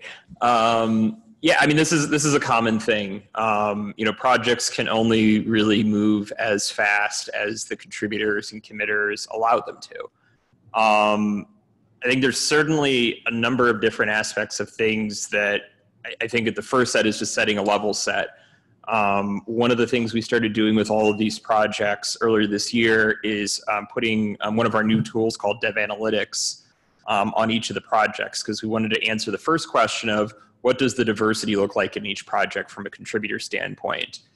Because what we see is a healthy, sustainable project is if any one of the major organizations contributing can walk away and the project can continue on. So if we look at an open VDB and 3/4 of the contributors are from DreamWorks, that's not very sustainable. But if 1/3 are, then that is sustainable. and especially if that's a growing amount over time. So we're combining this with also looking at, sort of different methodologies, such as just sort of like what's the economic value to recreate some of this. I've done some early analysis of that I want to hopefully share with the tax sum. But I think it all hones back into that same sort of thing of, I think there's one question here of how can we assess what sort of the FTE or whatever the contribution for organizations looks like. And then on the second of how can we grow that pie more and assess whether are we meeting the demands that the project needs for growth, or are we behind the curve? So more to come there, but I think we're starting at the analysis point. And I would say we did ask in our member survey about where the FTEs were going. It was a fairly even split across the 5 projects. And for people who were contributing to other projects like USD, they were still also putting resources into our projects. So it wasn't like, I don't think we have any one member who's putting their FTEs completely towards a project outside of the foundation. So, the big ones obviously coming up being USD for the most part. I think there's also some evidence of people not contributing to a specific project, but to that CI/CD infrastructure, like we heard JF called out earlier today, and certainly we've done that, our fair share of that on the Animal Logic side. Yeah, contributions mean a lot of different things to projects. One is writing code, another is writing documentation, another is helping coordinate efforts in infrastructure, and there's all sorts of expertises to make this successful. So, and also there's things. Yeah. Exactly. And it's a hard question that every project out there tries to wrap their head around, and that's something that we're looking to spend more time and get the right data points so we can assess that for these projects going forward. Yeah, and there was a super useful call, I forget, a couple of months ago about use cases and deployment scenarios and examples that all of these projects are relied on. Mm-hmm. And again, that, you got to remember that these are contributions and it takes time to put them together correctly and have examples that are relevant to people. Like it's not easy. I think it's harder than docs, to be honest. To have good examples. To have 3 good examples is easy, but to have examples that are useful to people is actually very hard. Yeah, and there's also those of us at companies that have large legal departments and want to make sure that work that you've already done that you want to contribute, you need to, run it through a lot of things. So just saying. This is why we've spent a lot of time with the projects and licensing over the past year. I think you saw little dabbles of that in some of the slides, and I applaud the TSC chairpersons who attempted to talk to that, because I know it's not a native thing. But I think as this foundation was founded, that was one of the big goals, having a common contribution framework, and especially having people on common licenses, and especially OSI compliant ones. So you're not having to go to your lawyers and explain to them, why is this weird license coming up that you've never heard of that you're trying to contribute to? Yeah, it's just a lot of work has been done. That doesn't necessarily mean that it has been shared yet. Exactly. Or that it can be, because Yep. you might not be able to. Yep, exactly. We're not finished. We're just starting. Exactly. So this it's a great line of discussion. It's the core of what we do. So we want that discussion to continue here or after the fact. In terms of our looking forward discussion, here these are proposed topics in the last 45 minutes that we have for discussions that I'd like to bring up, and we'll also have at the end a general what do we miss questions in terms of topics. So moving on the first one, with regards to survey, we mentioned that we surveyed ourselves in a number of ways. There is a proposal for a survey from Nick Cannon that I would like him to talk about.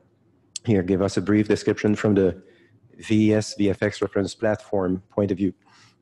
Yeah, thank you, David. Yeah, and then this is really an early idea, so but it's driven primarily by 2 things. One is we hope to make some more changes to the VFX reference platform this year with a focus on broadening support from Linux to other major operating systems as well. And we're also seeing vendors and software providers making decisions based on incomplete market data. And Linux is still a very important platform for this industry. And we need to make sure that we're advocating for that and people understand the size, the importance of that market, as well as the growing Mac and Windows base as well in some of our studios. So the idea would be to go out and do more of a studio survey and try and collect some kind of comprehensive information without making the survey so long that everyone gets turned off doing it. To try and encourage people to participate, we would anonymize, or actually we'd only release, we'd guarantee confidentiality and just report out aggregate data. And the kind of things we're thinking of collecting are sort of operating system versions. What are you on currently? What do you plan to move to over the next year or two? Window Manager, specifically on Linux, is a thing. What we're starting to see is that, that we haven't been getting premium drivers for Linux because vendors are confused by all the Windows managers in use, and so they think it's not worth the effort to try and do premium drivers on that platform. And we think we can persuade them otherwise. Sort of number of hosts of different OSs and memory size and render farm size, split between cloud and on-prem, GPU. We have a whole list, and probably we can't do everything. But the idea is, do we think it's an interesting thing worth doing? Certainly from a VFX reference platform, VS Tech Committee, we think it would be valuable data to share openly across the industry, across studios and vendors and providers. And could we do this in conjunction with having a software foundation to give it some increased credibility and reach and as well. And maybe if successful, this is something we could do every year or two, try and get a picture of how the market is evolving and how the sort of infrastructure and platform is evolving over time. So that from having software foundation perspective for all the projects, they know what they're trying to target and a better understanding of where the studios are going, so they can target the software more appropriately. Those are some of the ideas. I can go, if anyone can grab me afterwards, I can talk more about specifics, about some specific examples of why we think it's going to be beneficial. So as a general statement, the Academy Software Foundation would be glad to team up with the VES reference platform, the FX reference platform, to do a survey like that. And if we think collectively that it's a good thing to do, and that would be a question for the group. And in terms of what Nick mentioned, also contribution of, this may be the opportunity to ask the studio a number of important questions. If there are other data points that you think would be useful, we'd be glad to engage with your group, Nick, to make a joint survey. Perfect, thank you. Yeah, I'd encourage you also to include the projects under the committee here to see what versions are actually running.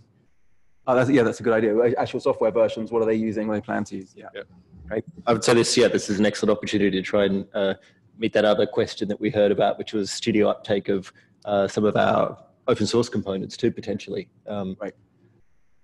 Would we anticipate making this something that we could attempt to repeat over time? It sounds like this would actually be, No, I think a lot of the value in this is seeing trends over time. So I think if we can get it right and have some consistency year on year, then yeah, I think that'd be useful. Okay, so we'll take that on.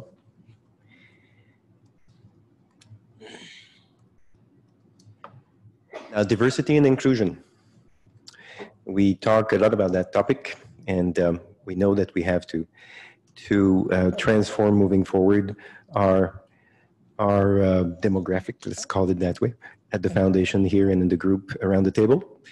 I have this is a poll here and a general question. Some of you have experience more than others in how to improve diversity in your organization. So this is a poll. If you take your phones and log again, you will see these 4 pre-written suggestions in terms of how we can improve diversity. On this poll, you can vote for each one of the items that is there, move it up, move it down, and you can also type new ones. So once you're there, if you can rate these 4 points, and if you have further ideas about diversity, please feel free to add them. And as we're doing that, if you also have some success stories that you would like to share with us in any program or any actions that you took that brought diversity to your organization, that would be the time to share with the group.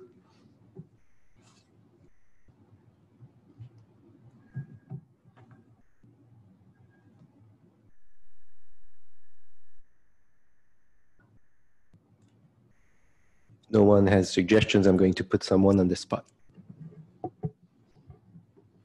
I'll speak up and say, I think one of the challenges we've had so far in terms of identifying people, I mean, I see the mentorship program is getting really high up there. And I love that idea. The problem is that we don't have anybody right now to be the mentors. So, I mean, we haven't even identified that in terms of, you know, gender, especially, we haven't identified that many women within the foundation. And I think one of the problems is I think there are a lot more women and other diverse, you know, people working on the projects, but because we only have one person interfacing on the TAC, a lot of times we don't even know who those people are. So even having our own members just say, hey, these are the people on my team internally who are working on the project, that could be potentially good to highlight on the website or be involved in things, I think would be good. Or, you know, and even outside of our members as well, I think sometimes people are just so buried within their organizations, it's hard to find them. I do think if you want to do mentorship, I mean, we've had this conversation before about, you know, in my particular case, reaching inside my company to get people to come up this, and there's a big time commitment to be involved with this. But there are, I mean, I can think of 5, you know, people of different genders than me that I could reach out to immediately inside the organization and say, hey, would you be, you know, you're a software developer, would you be willing to mentor someone in this? And maybe, you know, I probably would get 1 or 2 who would do that. So I'm not necessarily the mentor. I'm not necessarily the right person that you want to be the mentor especially if we're trying to do it in this way. But for people who want to see themselves in something, I would imagine most of us could ask other people in their organization that either are unable or unwilling to do the commitment to be on the TAC or to be on whatever, but they might be willing to be a mentor. Yeah, that's great. Or just a contributor to the projects. Yes. Right? I mean, everyone. Yeah, absolutely. Every one of our studios has, just to keep using gender as the example, but it's not the only one, has a bunch of talented women developers, but like those aren't necessarily the people who have had their fingers in the open source projects, but they could be recruited to do so if it was important. You know, I was just speaking specifically to the mentorship thing. Yeah. Like, we don't have to be the mentors. We can go find mentors in our company. This is just to repeat a note that's come up in previous discussions, but you know, one potential limitation, of course, to mentorship would appear to be the fact that, at least in some parts of the structure, there's a representative aspect to the positions. So, for example, on the governing board and the voting positions in the TAC, what's been presented as a very practical way of opening that up somewhat is to have essentially job share for those positions from companies or other roles where the mentor and mentee would basically take turns or might sit together in that context, but sort of only have a single representative voice for the purposes of voting and other things. I think there are some strategies like that we can share and encourage, which would be very effective to dealing with the, broadening the set of opportunities, I guess, for access, and also making it easier for people who haven't played those roles in other organizations, as many of us presumably have, to make this their first time in such a position. And there's a note of Chris. Chris is missing. Okay, fine. But Chris was talking about this, whereas as the new Autodesk representative, that the person that they had being the representative initially was more of an open source advocate, and now you have someone who is senior director of the product stuff. I can easily imagine this as well for us, of where there's a usual suspects aspect to the people that are sitting around this table, but over time it might become easier to hand that off to people inside your organization who are not like you, but that have a lot to contribute to this thing, and that could be this sort of handing it off. And Daniel and I talked about the notion of could you timeshare a position on the TAC or something? So that's a way towards that. Well, the other thing too is that technically, I think you could join the TAC. They just wouldn't have voting rights. So you could have more than one person. I mean, right, but they don't want to go to all. It's a commitment. It's every 2 weeks and stuff like that. But if you said to them every 2 months or every 3 months, that's a different.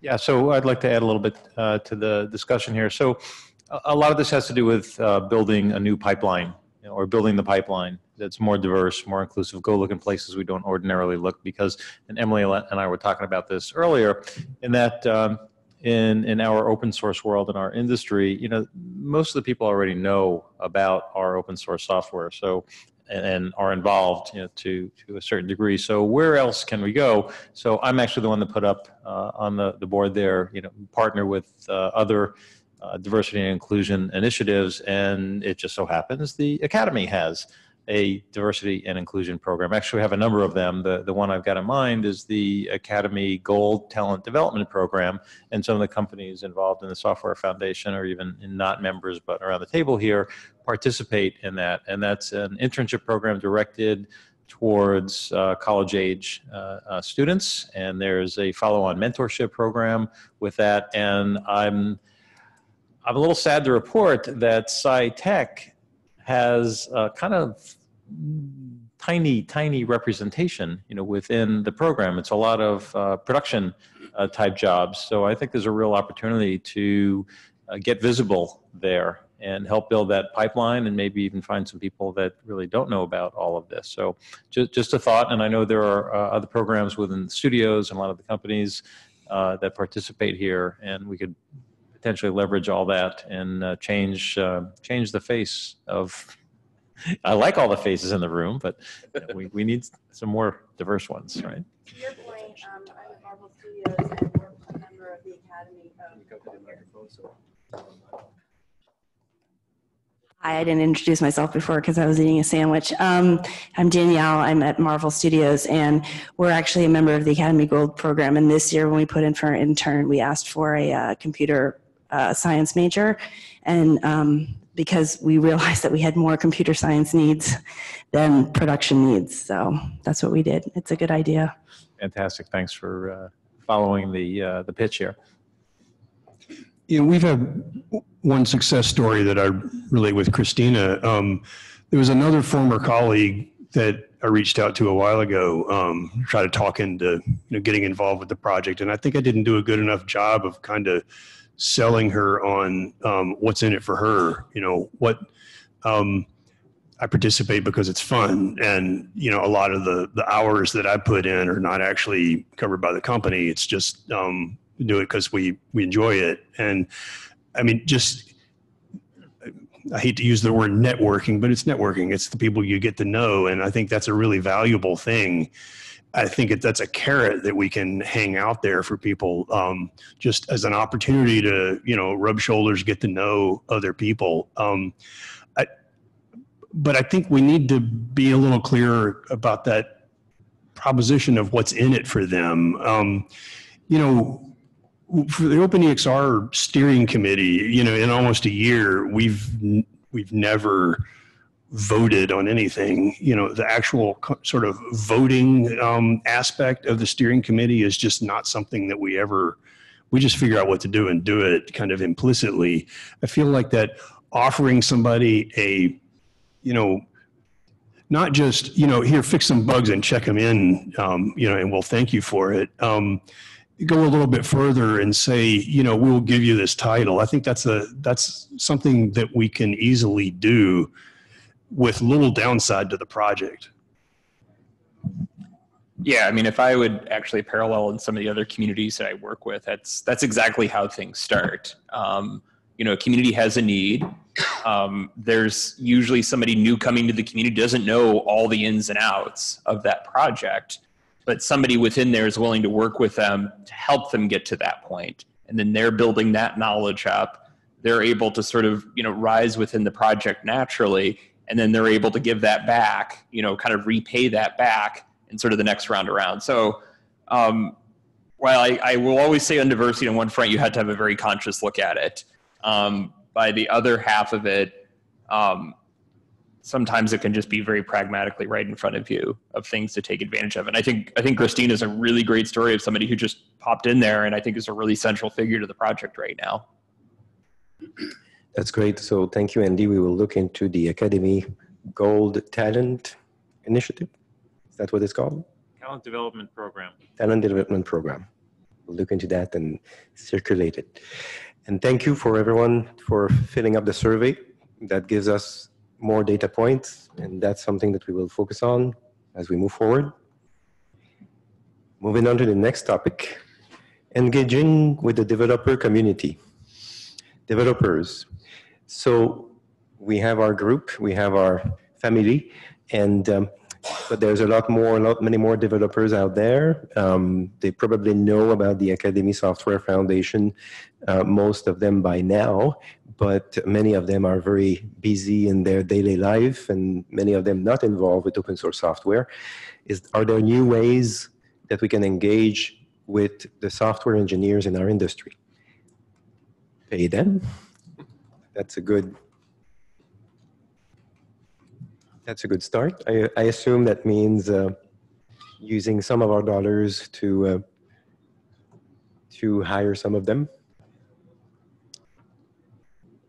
If you want to add some color to your comment, don't hesitate.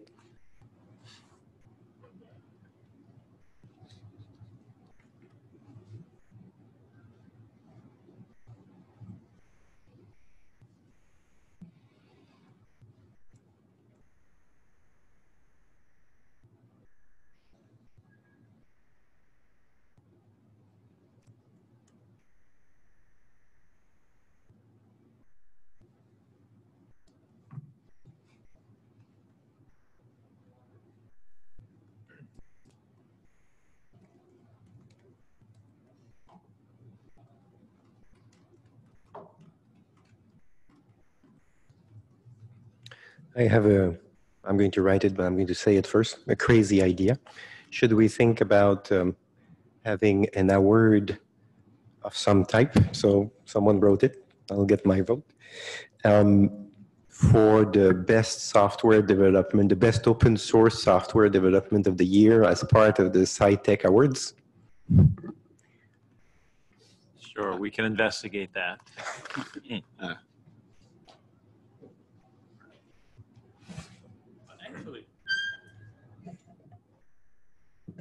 Naive as it may sound, I think there might be some value in having a small space for the foundation at the SciTech ceremony, and just mention it. I don't know that. Yeah, the real. Yeah.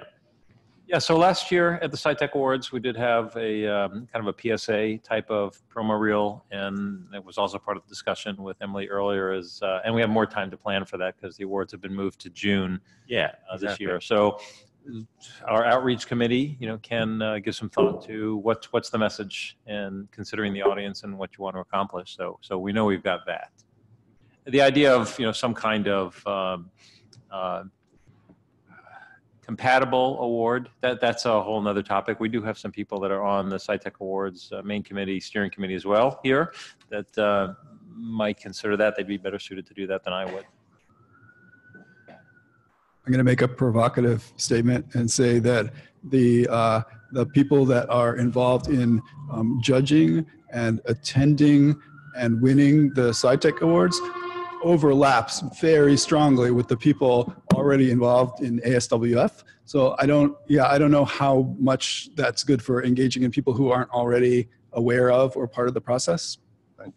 I just throw that out there. Strongly agree with that sentiment, Larry. Unless there was some other way that the awards were broadcast or something to a broader audience. Yeah. Well, to that point, if there was something like that, then we could communicate this to the broader engineering community. And, the SciTech Award currently are not about certain categories of things in the past. But if there was something that was about software engineering this year, you have a project, submit it, you can win an award, and it can be something different than a plaque or but we could take something like that and then broadcast it to the larger group of folks, perhaps. There's a question from the Zoom that says, could the foundation help push Trusted Partner Network to open up for directly contributing to the projects for studios behind strict security restrictions? I believe it would help at least smaller studios without a large development department contribute. I'm not sure I understand what's the limitation. If you, no access, no direct access to the internet to download open source libraries and compile them within your production environment. TPN doesn't stop downloads; it stops uploads. It's the other direction that's problematic, and I don't think it's problematic for some. I think that's the nature of the point. So it's if the developers want to contribute, then that's an upload from their own network. Yeah. Okay. How can you contribute directly from the network if part of your FTE job is to do this coding? Yeah, I shouldn't comment any further. Not an issue. So I don't want my developers to upload. I want to sign off the upload, and the CLAs are there for that reason. Yeah. There That shouldn't happen. is some ongoing discussion off mic here, which I won't repeat for the room, but thank you. I will say that was part of the point that I tried to capture with promote modern software development processes and environments. I think that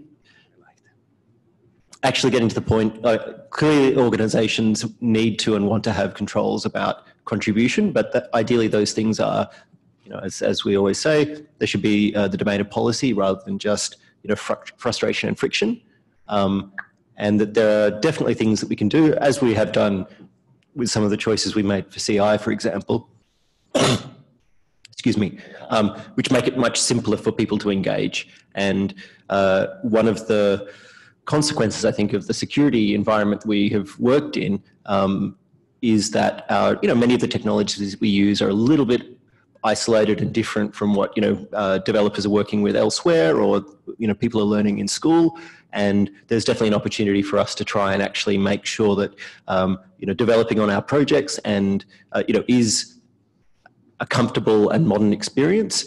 And similarly, and this speaks to the sort of download side of the question as well, that the security policies that are in place in studios are not detrimental to workflows that developers typically use. And that means, sensible and realistic access to, source code and data repositories and other things, where that makes sense and under whatever specific restrictions studios want to impose.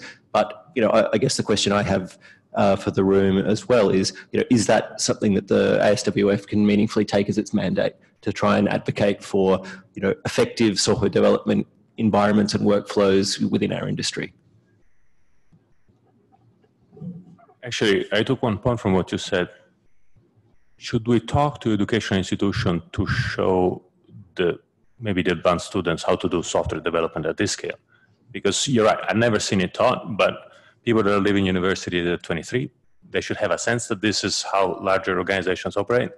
And I don't know that they do. And instead, at least there should be some availability for somebody to follow a course or something on this. That's bringing mountain to Mohammed or vice versa. But yes, that's the other way of approaching it, right? Yeah. But I do agree, and not just because we work at the same company,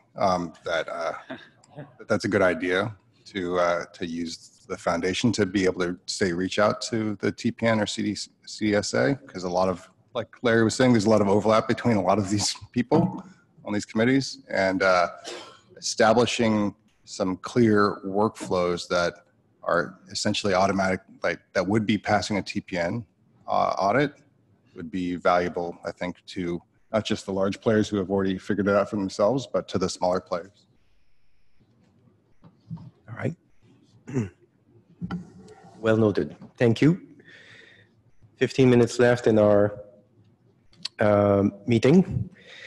I would like to ask if you have new companies that could become members of the foundation. And there's the poll, if there are companies that are not here that you think we should be looking into. We'll make it short. That's a good one. It's software vendors, studios, and to the point of our goal to go for general members and smaller studios that that are starting to use open source or thinking about contributing, don't know necessarily how. This is good.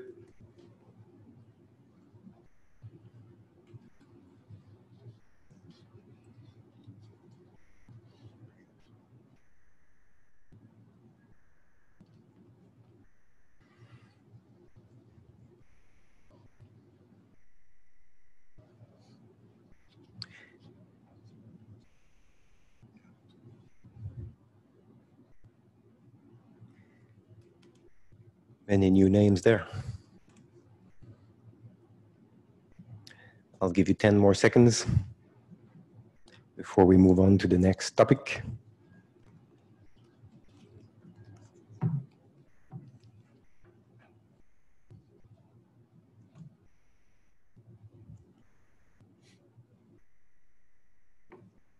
All right. 3, 2, 1. Moving on. Working group. So we have to talk about this one, as it's been a topic at multiple levels today. So working groups, we want to start doing working groups. We have a basic process for managing them along the lines of those bullets that we described before. And we've spoken about USD. And so first, I'd like to provide the opportunity for everyone to list topics that you think we should do US group, working group on. So res was mentioned, one person read res, write res as one of the options, please. Or I'll do it.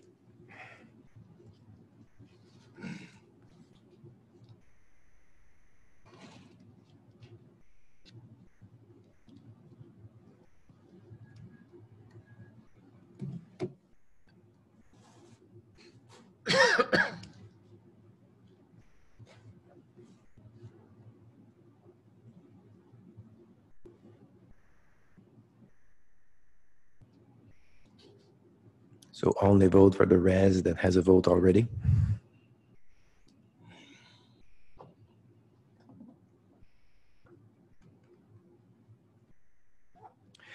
And as we continue that, and we stated our intent to help USD, I'd like to invite Steve, who is at Pixar in charge of USD, to maybe tell us, Steve, if you want, how you think at this point the foundation can best help you as you're developing USD moving forward.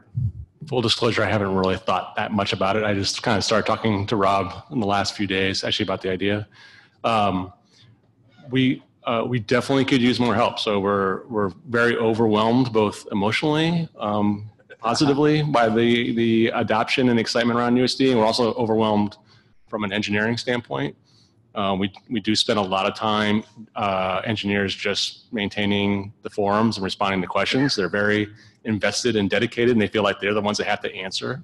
So, and I realize that we're still building, other studios are still building, and vendors are building expertise about USD, but it'd be great to have help with that so that our engineers could kind of offload some of even just the forum discussion would be a huge help, as well as, of course, helping us deal with closing issues, et cetera. I haven't really thought about exactly how we would do this, but I mean, like I said, we would certainly welcome additional help, and if it made sense, we could maybe do something we could host a thing at Pixar or somewhere else where we could also kind of bring in people who could potentially help us more, maybe to give additional training or discussion with the original developers to learn more about USD. I mean, I'm open to any ideas around that. Okay, that's great.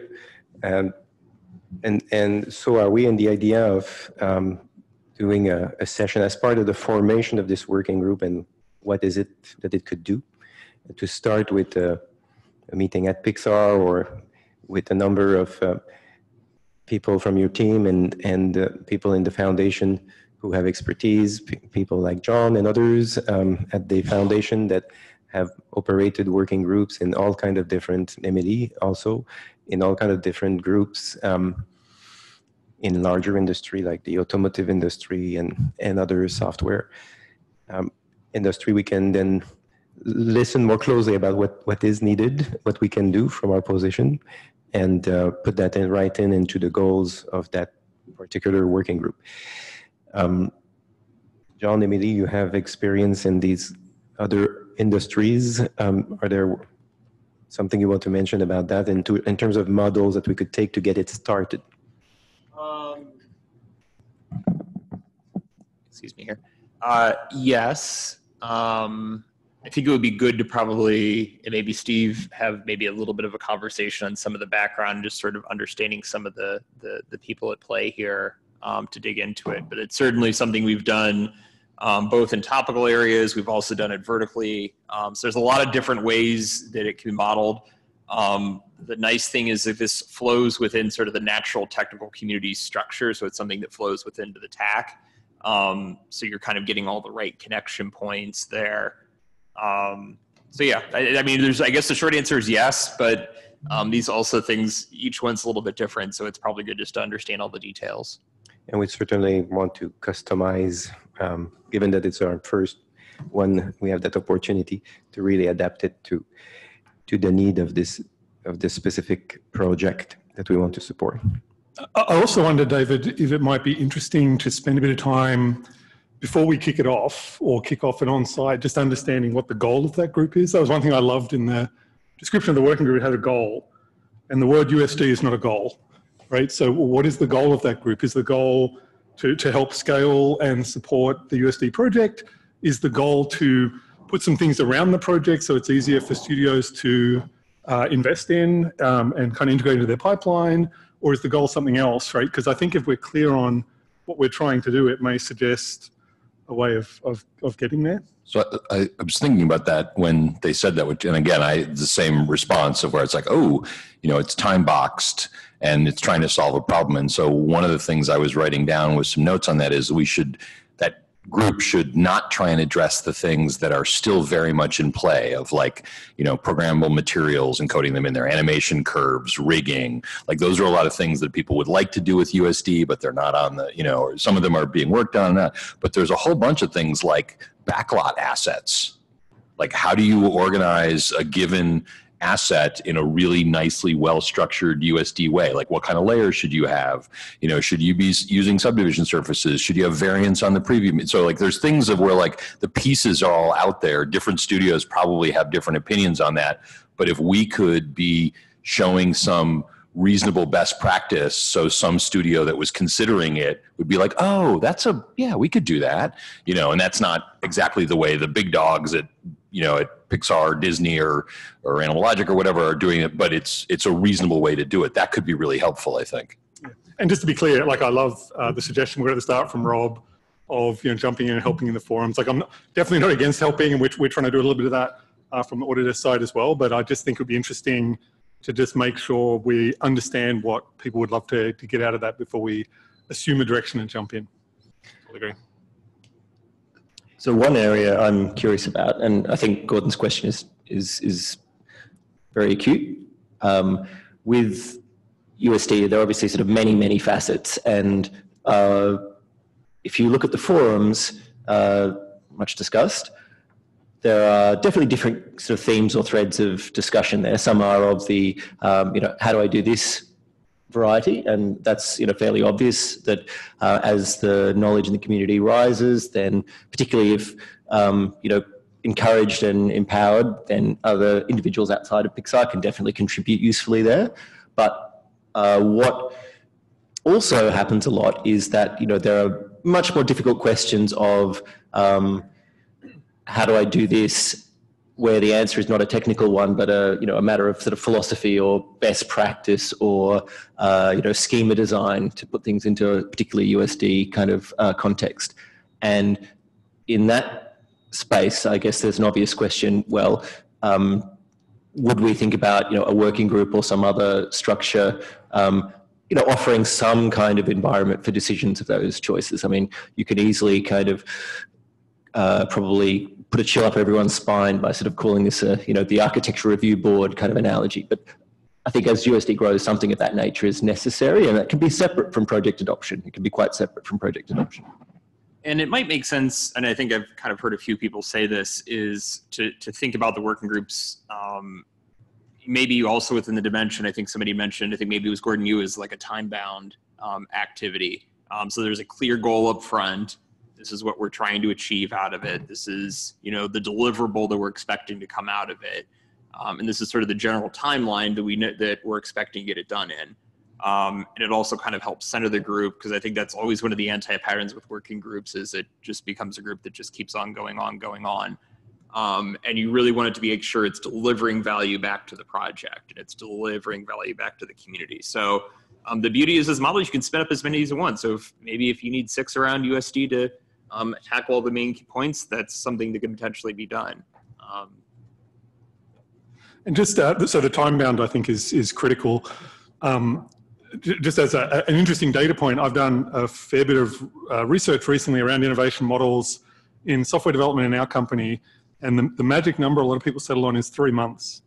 Like if you go past 3 months and say, okay, you guys have this goal in a year or 2 years or just no time at all, it'll just meander. Whereas, okay, it's a big problem, let's break it down. What are we trying to get done in 3 months or 1 month? Like pick a time, pick a goal. Doesn't have to be the whole problem. Where are we starting? And then I think it'd be great to maybe as part of defining or maturing our working group model to have some way for that to kind of connect back both across the TAC and the governing board so that we can kind of get that high level steering happening as well.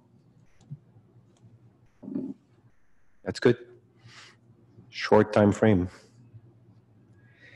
This is great feedback, and we will form the working group shortly, and we will reach out to Pixar and define what these parameters should be to help USD, a key project in our industry. I think we all know that, and we all know why, but it's worth stating again, because here we have a high-level system and data structure for motion picture projects that, if it was adopted widely, would make it much easier to exchange data, movie data, between different projects.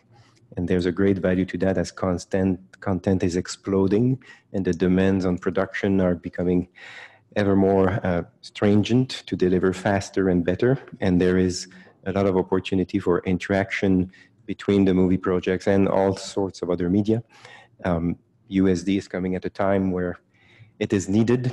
And here in our neutral platform, this is a place where we can help when there's a project like this that happens. That's our intent. So we'll see how we go about it. And there's the slide. So universal scene description, how can we help Pixar with USD? There's some item here. Include USD sessions at Open Source Day is one simple action item that we should probably do for SIGGRAPH. And highlight the work of USD early adopters, so many of you, and give a way to a forum, use our megaphone, use our website, use our outreach budget to start putting forward the good example of USD use in a similar way that we're highlighting the work of software engineers. We can highlight success stories alongside with Pixar.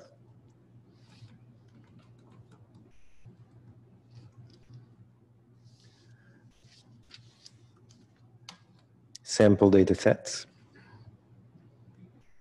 It certainly would be useful.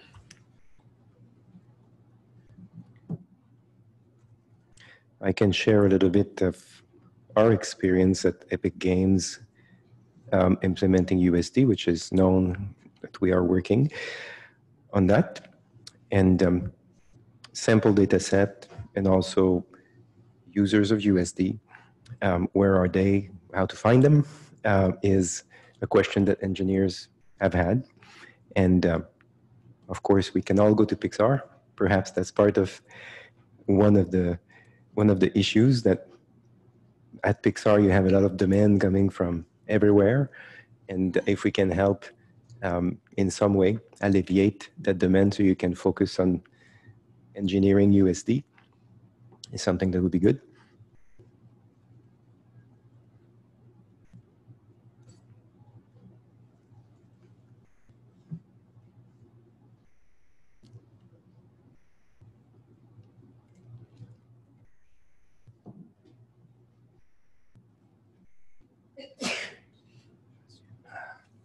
Bless you. All right. 10 more seconds on that one.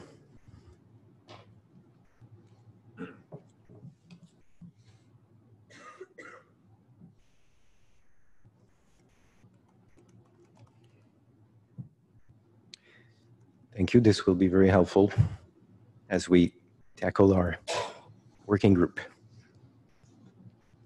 No one's put up just send Pixar more money. Send that one in there. Send Pixar more money? Yeah, They need send it. some money. Okay. It's just a suggestion. All right. Give Pixar money. You can write that. Make Steve, that check out on the to poll. SMAE. Is that how that works? Yeah, I can give you the information afterwards. Right. Yep, Venmo. All right. So before we're too much over time, here's the last one. So this was our second forum. We covered a lot of ground. We covered some high-level thinking. We updated everyone on our projects and the great core work that is done in the TAC. We discussed different topics. Is there anything here that we did not touch on that we should have? Is the last question of the day. After that, we're done with the meeting. It would be nice if it stayed blank. Oops.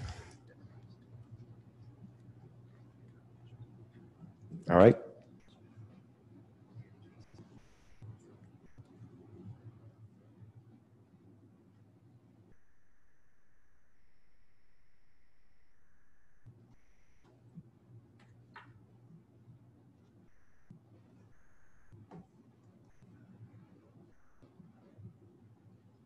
So I have a question. Does the first line mean that the foundation should like hold the one island kind of thing?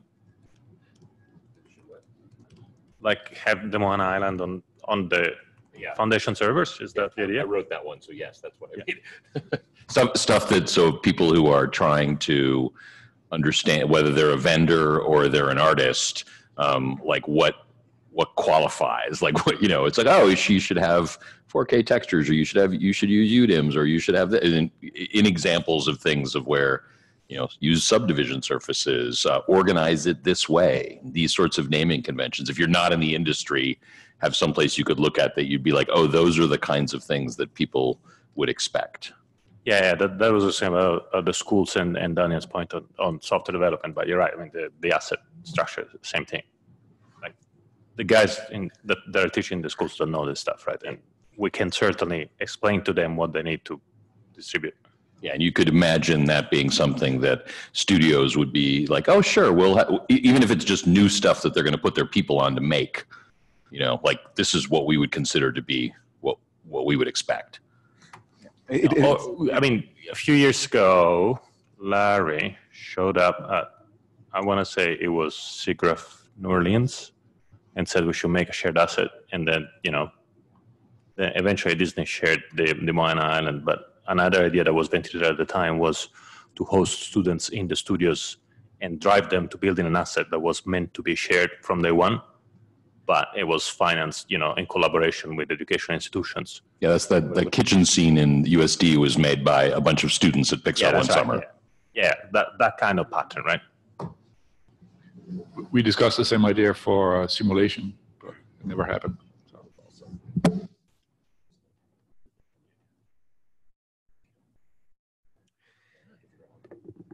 That is the last question that I have. And it concludes, if there's nothing else, it concludes our meeting for the second forum of the Academy Software Foundation. We hope to see you at SIGGRAPH for our Open Source Day. That's our next big event. And in a year, be back here, and it's our intention to grow our community, both physically and online, so that we can give these updates and let it be known the work that's been done here in the foundation. If you have comments and suggestions how to improve the format also, don't hesitate to let us know. And thank you very much, both you here physically and online, for joining us for this amount of time. Thank you. Yeah, and real quick, if you need parking validation on your way out, there will be security at the security desk. They'll have validation for you. Thank you very much.